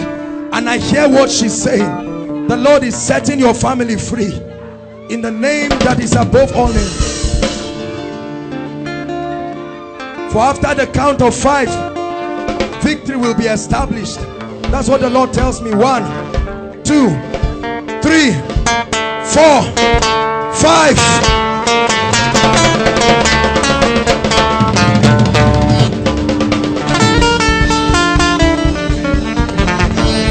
Please call this sister for me. Come, my dear. For God is not only going to set you free tonight, but God has begun a work in your family. This is Kemi's sister, right? You will go back and see the dramatic things. The Lord is even restoring. I see financial restoration, mighty financial restoration. There is a property your father wants to sell. Tell him not to sell it. There is a blessing coming. You just go and tell him. Are you listening to me? And for you, look at me.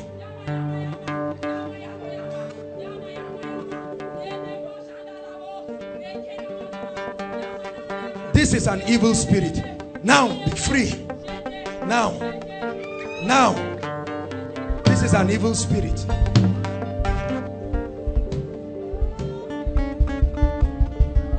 Look at me. I want to pray for you. Are you listening to me? Your family. Kemi, come. Both of you stand. God is bringing a major restoration to your family. You believe that? Look at me. I don't know what it is, but the Lord is saying I should tell you that the Lord can bless you anywhere. In Nigeria, in UK, or Canada. God just says I should tell you. Are you listening to me? Hold my hands. Lord, let this lady step into a new level of favor. Now. Kemi, for you, look at me, is a restorative breakthrough God is bringing. What you are entering now, you are supposed to have entered it since, but the Lord is restoring to you. In the name of Jesus, by the power of the Holy Ghost, by the power and the influence of the Spirit. Where's your friend? Where's your friend? The guy that came. Come.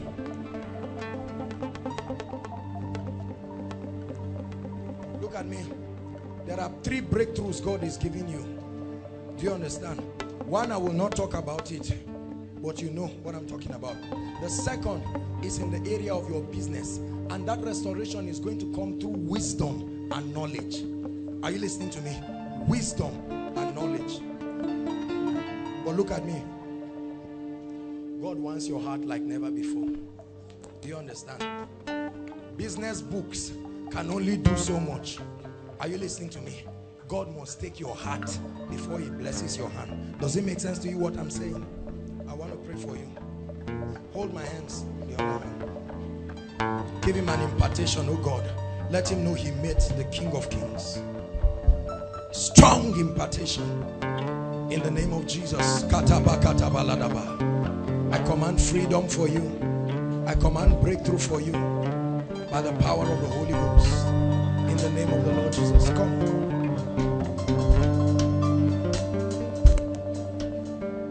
You came from a university campus. Not Zaria. Where are you? You came from a university campus. Not ABU, Zaria. I'm seeing someone from a campus, not ABU. Who is that person, please? Please come, my brother. Come quickly, come and stand here. My brother, look at me.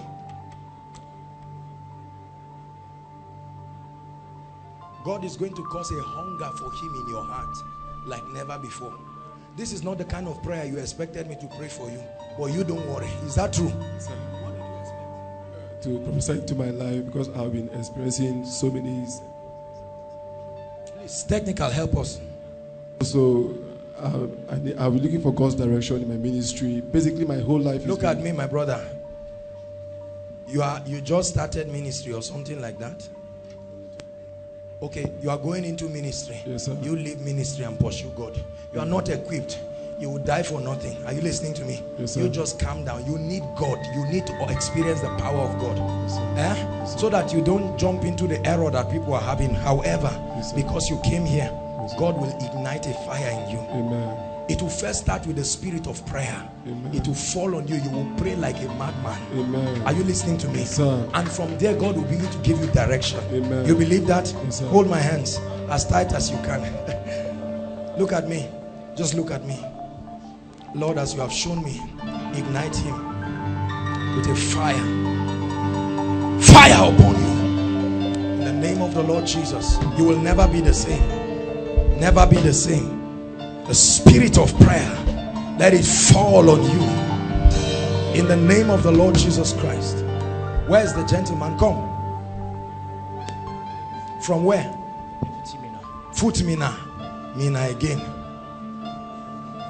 How many of you know that God is doing something in Mina? Hold my hands, my brother. You came, you will catch a fire. Look at me, look at me. You came with a hunger. God will not leave you. Just lift one hand up. You will feel literal fire coming upon this hand, and it will flow through every part of your body. Lord, let it be done as you are showing me. In the name of the Lord Jesus. The name of the Lord Jesus. That strong fire upon you. It flows from your hand. From your hand to every part of your body. And look at me. There is the spirit of leadership upon you. You are going back with a strong spirit of leadership. Are you listening to me? I'm hearing the name Rebecca. Sorry, we're out of time. We'll round up now. Rebecca. Rebecca. Who is Rebecca? Rebecca.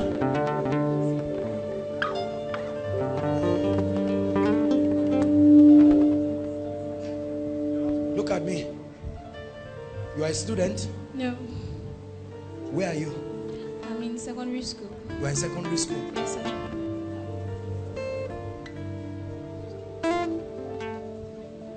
Will you be available if God uses you? Yes, sir. To bring a great revival in your school? Yes, sir. What school is that? Jamal Secondary School. Jamal Secondary School. Hold my hands. Both of your hands.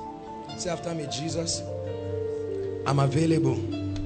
Like Catherine Kuhlman, let your fire come upon me. Now look at me. Look at the answer to the prayer. You will never be the same again. It's a mighty impartation. You are the same name. Come. You are a student of where? ABU. Yes. What department? English language. You believe God can do great things through you? Huh? Yes, sir. Say, Jesus, Jesus, use me. use me. Anoint me. Anoint me. All right, now you have the answer to your prayer. In the name of Jesus, ignite her. See, it's like fire in your tummy. It's that of the spirit. You will never recover from it. Never. Never. In the name of Jesus. Foot me now. Okay, why did you delay? We have to hurry up. Please, did you bring your prayer requests? All right, quickly. Quickly, your prayer request outside. Make sure your prayer request, if you're outside, please write it quickly and pass it. Just stay where you are.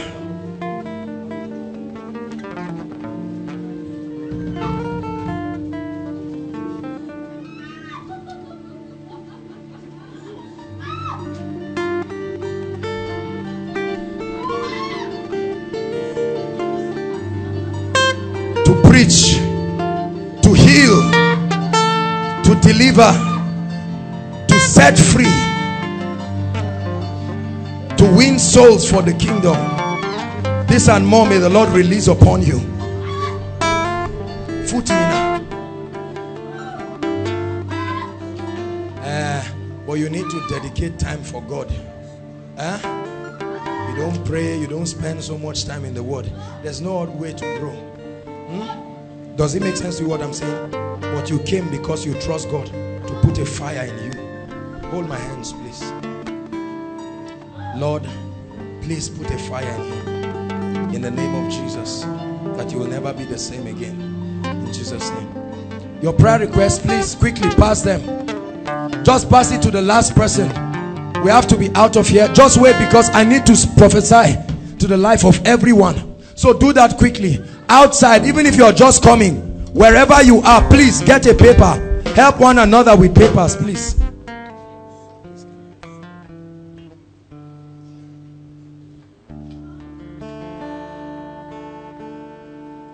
Hallelujah.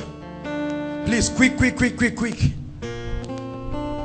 You should have written this before now, but write it quickly, please.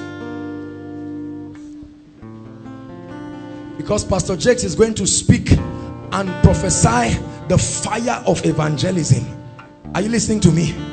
And Bishop is going to come and pray and prophesy and release the spirit of prayer. These two things. Are you listening to me? We have to do that quickly.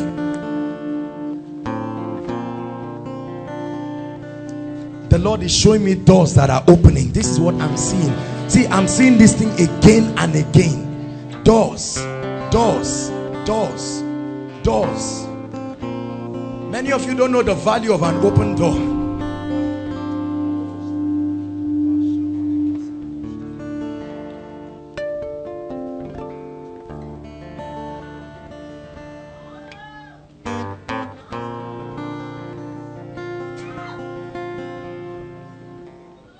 My dear, come. That lady close to Jessica, come.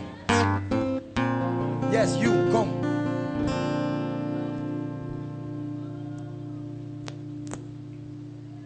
My dear, you standing, you believe God can use you in a mighty way. You want him to use you. Lift your hands where you are. Lord, release an anointing upon her that will cause her to be mightily used. The Lord is showing me visions. I see 2 eyes being put upon you. 2 eyes being put upon you. Lord, I pray that she'll begin to see great and mighty things beginning from today. In the name of Jesus. My dear, God wants you. You believe that? And he wants you. This is not the issue of just run away from all these men that want to run around you. They don't even know where they are going. Focus on Jesus Christ. Are you listening to me? You need him first. Ladies, what you need first in your life is not a man, it's Jesus. If you know how to love and relate with Jesus, a man will become an asset to your life. Are you listening to me? Hold on, we'll soon pray that prayer, that special prayer, to send away some people out of your life and bring the people God has destined. Do you like that kind of prayer? But you must be willing and obedient. Sister, look at me. You want me to pray that God will anoint you? You want to pray? Make good friends, an association of people who love God. Love is compulsory, but relationship is not. Are you listening to me? You mustn't relate with everybody. You have a very tender heart. Let them not take you for granted. Hold my hands. Jesus, please do something in her life, I pray. Please give her an anointing in the name of Jesus. Bless her. Use her for your glory in the name of Jesus. Hallelujah. Steve Strings, please can you come up and sing There Is None Like You, your guitar. Hallelujah. While you bring the prayer request, Steve Strings will sing There Is None Like You. I just sense that that's what we need. Do we have the prayer request? Please, quickly. Quickly. If let's have it, please. Pour it here quickly. All right, there's if you've not written, just write. We'll give you 1 minute quickly. This is not a ritual. God answers prayers, I'm telling you. No one else can touch my heart like you do. I can search through all eternity, Lord, and find there is none like you. There's none like Jesus. There is none like you. There is none like you. Hallelujah. Hallelujah. Now listen. I've been waiting for the Holy Ghost to signify it. Please everybody stand up. Jesus is calling many people tonight. Listen to me. Many of you have heard me preach. You've seen the miracles. There are many of you standing outside and the Lord is speaking to you. Hallelujah. The Bible says, come unto me, all ye that are weary and heavy laden, and I will give you rest. Hallelujah. For many of you, you have been running away from God, or you have been born again, but it's one leg inside, one leg outside. No one condemns you, but Jesus is calling you today. You came with your friend, but I like you. Don't let someone sitting by your left and right make you not to make this decision for Jesus Christ. You need Jesus Christ. He said, I am the way. There are many ways. He said, I am the truth. Hallelujah. I'm going to count 1 to 10. I'd like you to leave your seat and run out. At that count of, don't be ashamed. The Lord is talking to you. Many of you, from the time I began to preach, you have come to the end of the road. As I begin to count 1 to 10, I'd like you to run and come out. 1, 2, leave your seat and run inside and outside. 3, 4, run out. Don't be ashamed of anybody. 5, outside. God is calling you. Jesus is calling you. Run out and come. Ushers, help them. Ushers, help them. 6, leave your seat. Forget about your friend. Forget about whoever you came with. We're waiting for you. 7, come to Jesus. Run to Jesus. Don't let your brother make you sit back there. There is a better life. There's a higher life. There's a greater life in Christ Jesus. Better than what you have experienced in eternity and in this world. 7. Jesus is still calling. Jesus is still calling. 8. We have 2 more counts. Outside, Jesus is still speaking to a few people. Don't be ashamed of anyone. Leave your friend, leave your relatives. Go on and come here. He's worthy of honor. 9. We're waiting for the last person. We're waiting for the last person. Like the name of Jesus. 10. Hallelujah.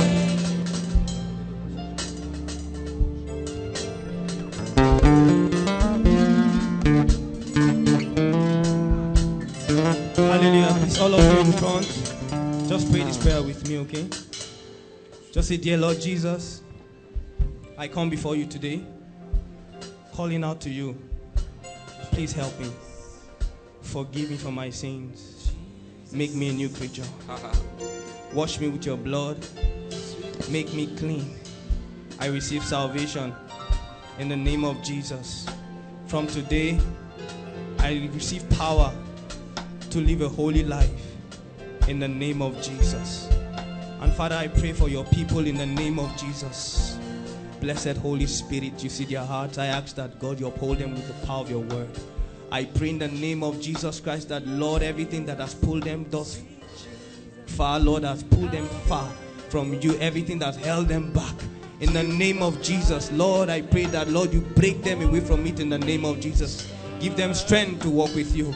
You are blessed in the name of Jesus Christ, and you are forgiven by the power of God in the name of Jesus Christ of Nazareth. Hallelujah. Hallelujah. Please hold on. Just put your hands together for them. We welcome you to the greatest, biggest, most victorious family. Not koinonia, the kingdom of heaven. God's own kingdom. Hallelujah. Listen to me. Jesus brought all of you here. I want you to begin a great and practical work. Are you listening to me? Please, we love you. I want your salvation to be genuine. Don't just make it emotional and then go back. Are you listening to me? A Christian's life must be backed up by a radical shift. You must leave the things you used to do. There's power. You must break away from ungodly associations. There must be a practical step. That's why the power is upon you. Hallelujah. Now you do this for me very quickly. The ushers are going to have your details. Are you listening to me? Tomorrow you're going to have a special session with Pastor Jakes. He's going to talk to you. He's going to follow you up, and then we'll get all of you filled with the Holy Ghost. Hallelujah. And then you begin. Every time we get people born again, the moment we follow you up with some foundational teachings, once you get filled with the Holy Spirit, you march straight to prayer band for 1 month. Hallelujah. You pray for 1 month. After that time, you'll be strong enough. We want our fruits to abide. Hallelujah. I bless you with the blessings of the Lord. Whatever has held you down, it leaves you in the name of Jesus. Hallelujah. Hallelujah. Let this be a new life for you. Please get up and follow the ushers. Please celebrate this harvest. Just follow the ushers. Don't worry, you will come back. Follow the ushers quickly. Hallelujah. Now, very quickly, please look up. We don't have time. Pastor Jakes is going to speak just in a few seconds and release upon us the spirit of soul winning. Are you listening to me? Everyone must become a soul winner. Hallelujah. Sir. Hallelujah. Peace. God is going to be giving some of us a new heart. It starts with your heart, a compassionate heart. If you are willing and ready for this, the Lord will visit you with it. Some of you literally feel like fire on your feet. That's what I'm sensing right now. A fire will come upon some of you, your feet. Thank you, blessed Lord. Lamb of God, we worship you. Lamb of God, we worship you. Lamb of God, we worship you. Please lift up your hands as we pray. Lift up your hands. Lift up your hands as we pray. Blessed Father, Abba Father, we pray in the name of Jesus. I ask that God, you release from heaven. You release a fire from heaven, Lord. You release a fire upon your people from heaven. I ask in the name of Jesus, let there be a visitation. Let the presence of God come upon you. Let the fire of God come upon you. A passion for souls. In the name of Jesus, let fresh fire be released upon your heart. Your heart begins to burn for souls and pants for it. You will not find rest. You will not find rest. In the name of Jesus, Your tongue, the fire of God comes upon your tongue. In the name of Jesus Christ, the fire of God comes upon your feet.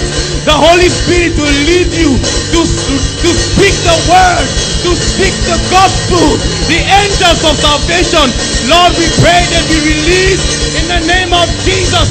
The four corners of this place, let them be released. Let the oil and the mantle of evangelism be released. We pray, Lord, I pray that you grant your people vision for souls, a hunger for souls, for souls.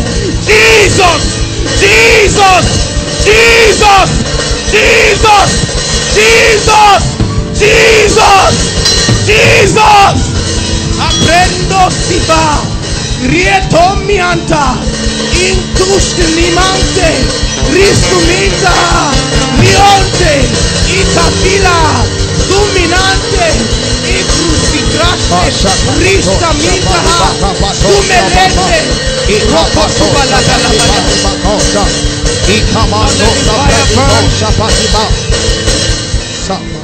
Lord, I pray that God, this fire will burn continually. We pray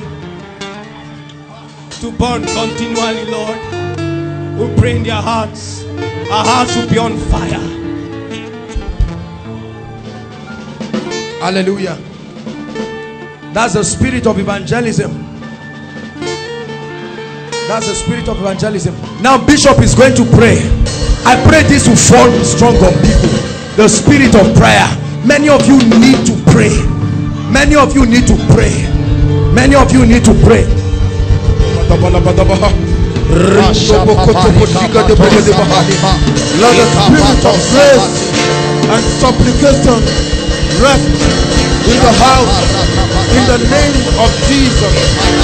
Let the fire of the Holy Spirit and the coal of the altar of the Lord rest upon your heart. That your heart will yearn for His presence. That the Lord will make you an intercessor for your family. One that will come to the Lord and take the gospel to the goal. One that will come and deliver the sheep and the people of God from the hand and the mouth of the enemy. May the Lord find you and make you an intercessor, men and women of prayer, in the name of Jesus. May the authority of God rest upon your head, that you will speak for Him, you will speak for Him, you will speak for Him, you will win the battle in the secret place, in the name of Jesus. You thank God the glory of the Lord upon the top from the closet and even on your knees, that will bring revival.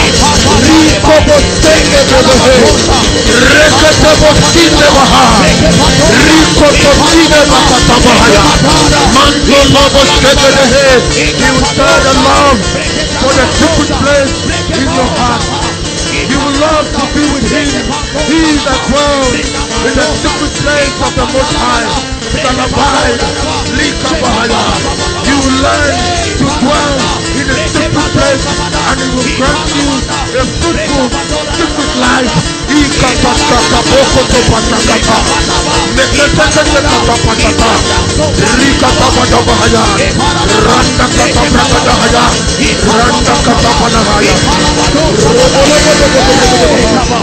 Intercessor for the kingdom. Mighty man, worthy of thanksgiving. Mighty man, mighty man, mighty man, mighty man, mighty man, mighty man, mighty man. The whole stature with God. Mighty man, mighty man, mighty man. Makotobo Yakabaha.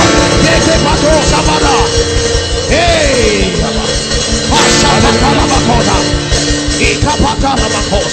Let's pray on the request. Stretch your hands here quickly. If you dropped any prayer request here, I'd like you to know it will be answered.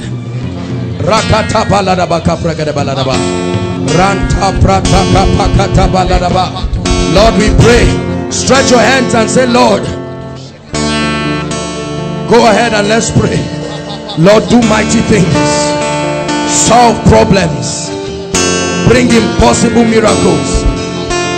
in the name of the Lord Jesus, as we make contact with these requests, in the name of the Lord Jesus, prophetically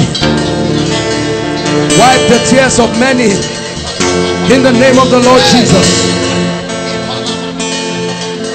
in the name of the Lord Jesus.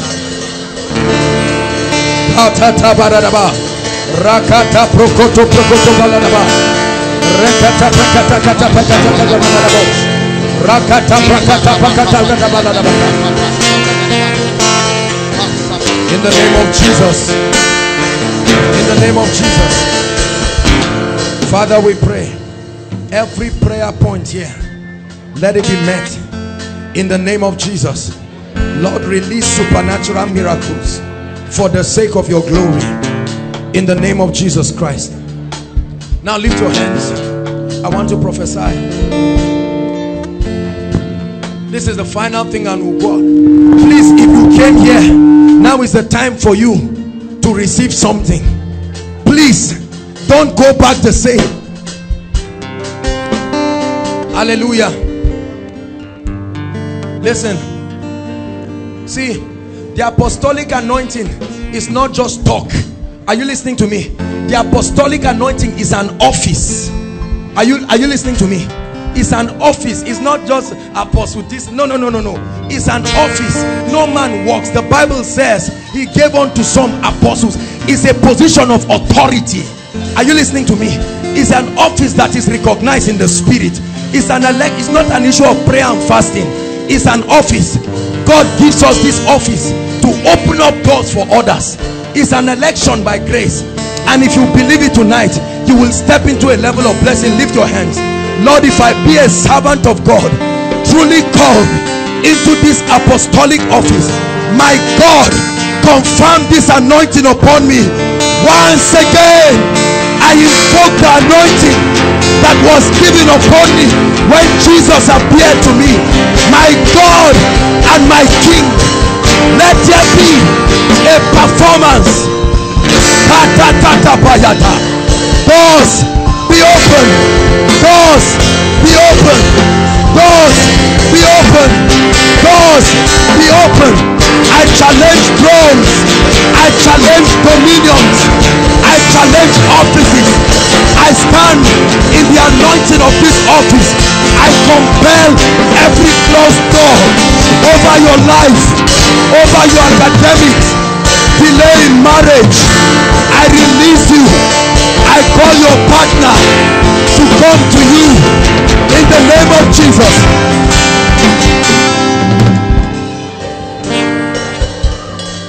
I pray that the favor of God, for he has granted unto me by grace, my God and my King. I see it like water flowing from the ground. Let the favor of God sweep. Let it sweep across this congregation.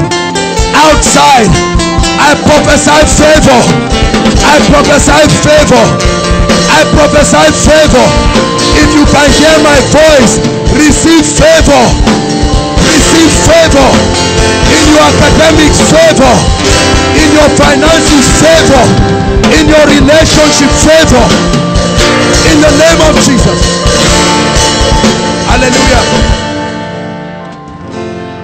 I want to prophesy speed upon your life and that of your family members.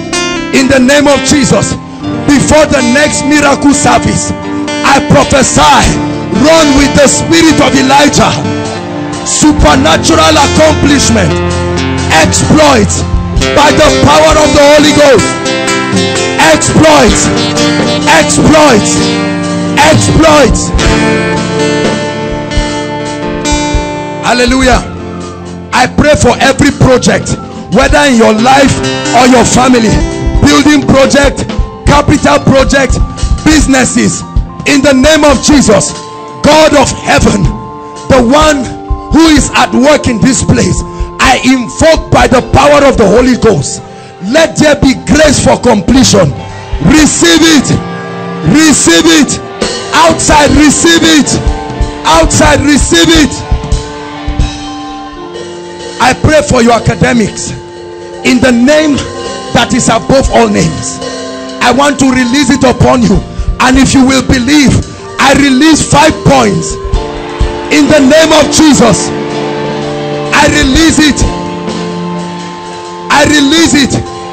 I release first class in the name of the Lord Jesus. Supernatural intelligence. Every dull mind, I command you, be productive, be intelligent. Every cause you cannot understand, go back and challenge it now in the name of the Lord. Hallelujah. I pray against habit, masturbation, pornography, whatever it is. If it's a habit that is not of God, this moment you have prayed, you have fasted, you have done everything you know to do, but I come under the anointing in this office. I command, be free in the name of Jesus. Be free in the name of Jesus. Hallelujah. I pray all those who are trusting God for life partners and for marriage, listen, please, if you are not trusting God, better put your hand. We are not playing here. We are very, very serious.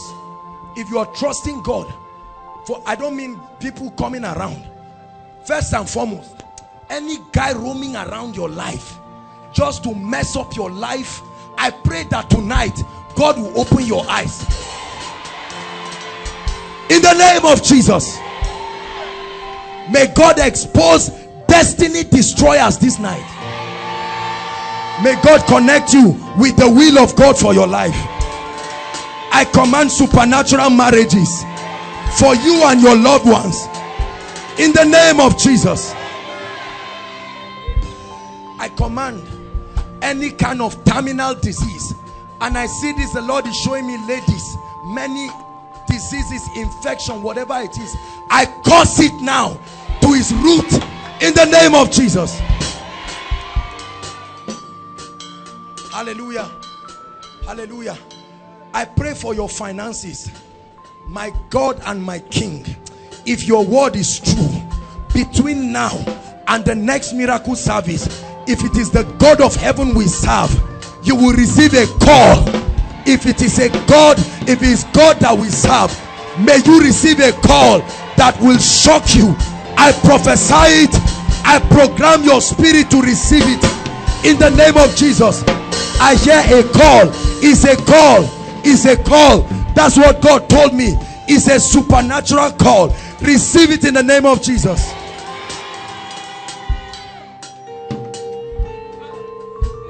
Hallelujah. Hallelujah. Many of you who have been confused about your life, especially men, receive grace to sit down and be established in the name of Jesus. No more confusion.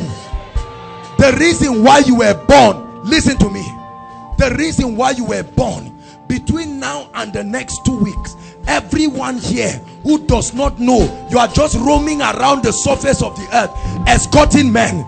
If God be God, may the reason why you were born be revealed to you in dreams, in visions, by prophetic encounters, by the revelation of the word, in the name of Jesus. Hallelujah. Finally, I pray for you. Lift your hands. There are certain anointings that God has put upon this house. Are you listening to me? Number one, the presence of God. I don't idolize this, but it's true. Number two, the favor of God, the wisdom of God, financial prosperity. Are you listening to me? And such as we have, my God and my King, may it be released upon you now. Favor, wisdom, the presence of God, the power of God, the miraculous. I activate the gift of the Spirit now all across the building. The gift of the Spirit, receive it.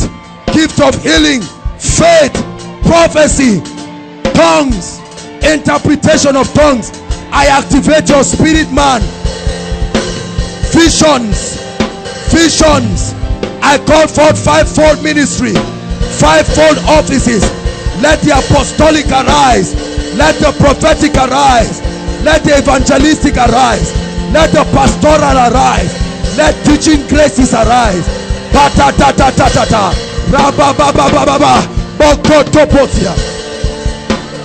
Upon ladies, strange order of the prophetic. Strange order of the prophetic. Strange order. Strange order. Grace to see. Grace to hear. Grace to move in power.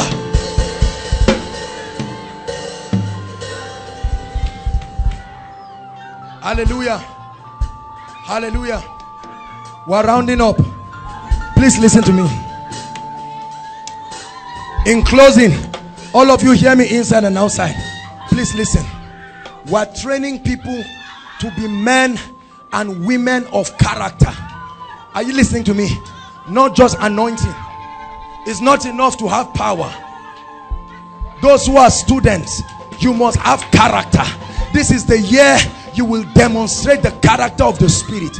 Be disciplined. Be dedicated. You can't be flying around. Every party cannot be it. Hallelujah. Your Christianity must bear fruit and everyone must witness it. Hallelujah. So as you leave this place, go and call all those people that cause you to walk in unrighteousness and let them know you have begun a new walk with God. I'm telling you, do it. Go and delete every ungodly song in your phone. Break all those CDs and kick it out of your house. You are either a Christian or you are not. Hallelujah. You are either a Christian or you are not. Say, I'm a man or a woman of character.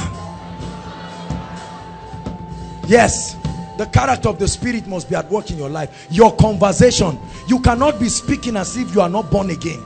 And then when you come to church, you say hallelujah. No, you must speak like a Christian. Are you listening to me? Say amen. Inside and outside, say amen. You must speak like a Christian. Hallelujah. You must act like a Christian. Act like Jesus is Lord of your life. Anything cannot be it. Be disciplined. You are a leader.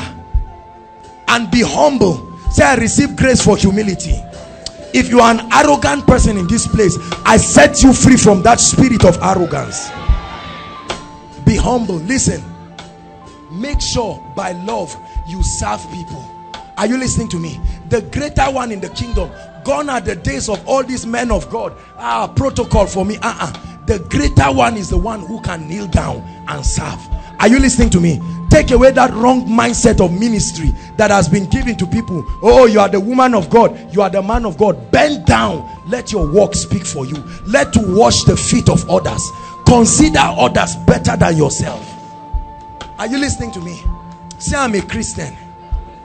If you are coming here for the first time, let me prophesy into your life. Please leave your seat and come out inside and outside. Appreciate them very quickly. Please come out here quickly. Come out here quickly. Please clap for them. They are coming. Ushers, lead them to come to the front. You are welcome. Give them a koinonia welcome. We'll soon be out of this place now. Hallelujah. Quickly, quickly. Thank you, Jesus. Come on, koinonia. Will you appreciate them? Hallelujah. Hallelujah. Hallelujah. Please keep coming. We'll pray for you. I want to thank every one of you for coming. This is koinonia. Hallelujah. Especially for many of you who came all the way. Thank you so much for coming. We appreciate you. We receive you. Hallelujah. We are happy. We are proud of you. We want to pray for you that this will be the beginning of unusual hunger for God. That this will be the beginning of passion for the things of the Spirit, and that this will be the beginning of an unlimited life of breakthrough in the name of Jesus. Saints of God, stretch your hands towards them as we pray. We are praying for you. May the Lord bless you. We pray that God will make you better than you are in the name of Jesus. For those of you who have been healed and touched, I pray that your miracle will remain in the name of the Lord Jesus. Hello, beloved in Christ. We hope this message was a blessing to you. I would want you to do something for us. If you are new here, kindly hit on that subscribe button for us and then like this video as well. Share to your family and friends to bless them, because we know that this message will be a blessing to their body, to their soul, and to their spirit. We would need you to do one thing for us too. Tell us in the comment section where you were watching us from, and then if you've got any testimony for us, kindly share with us. Thank you for watching.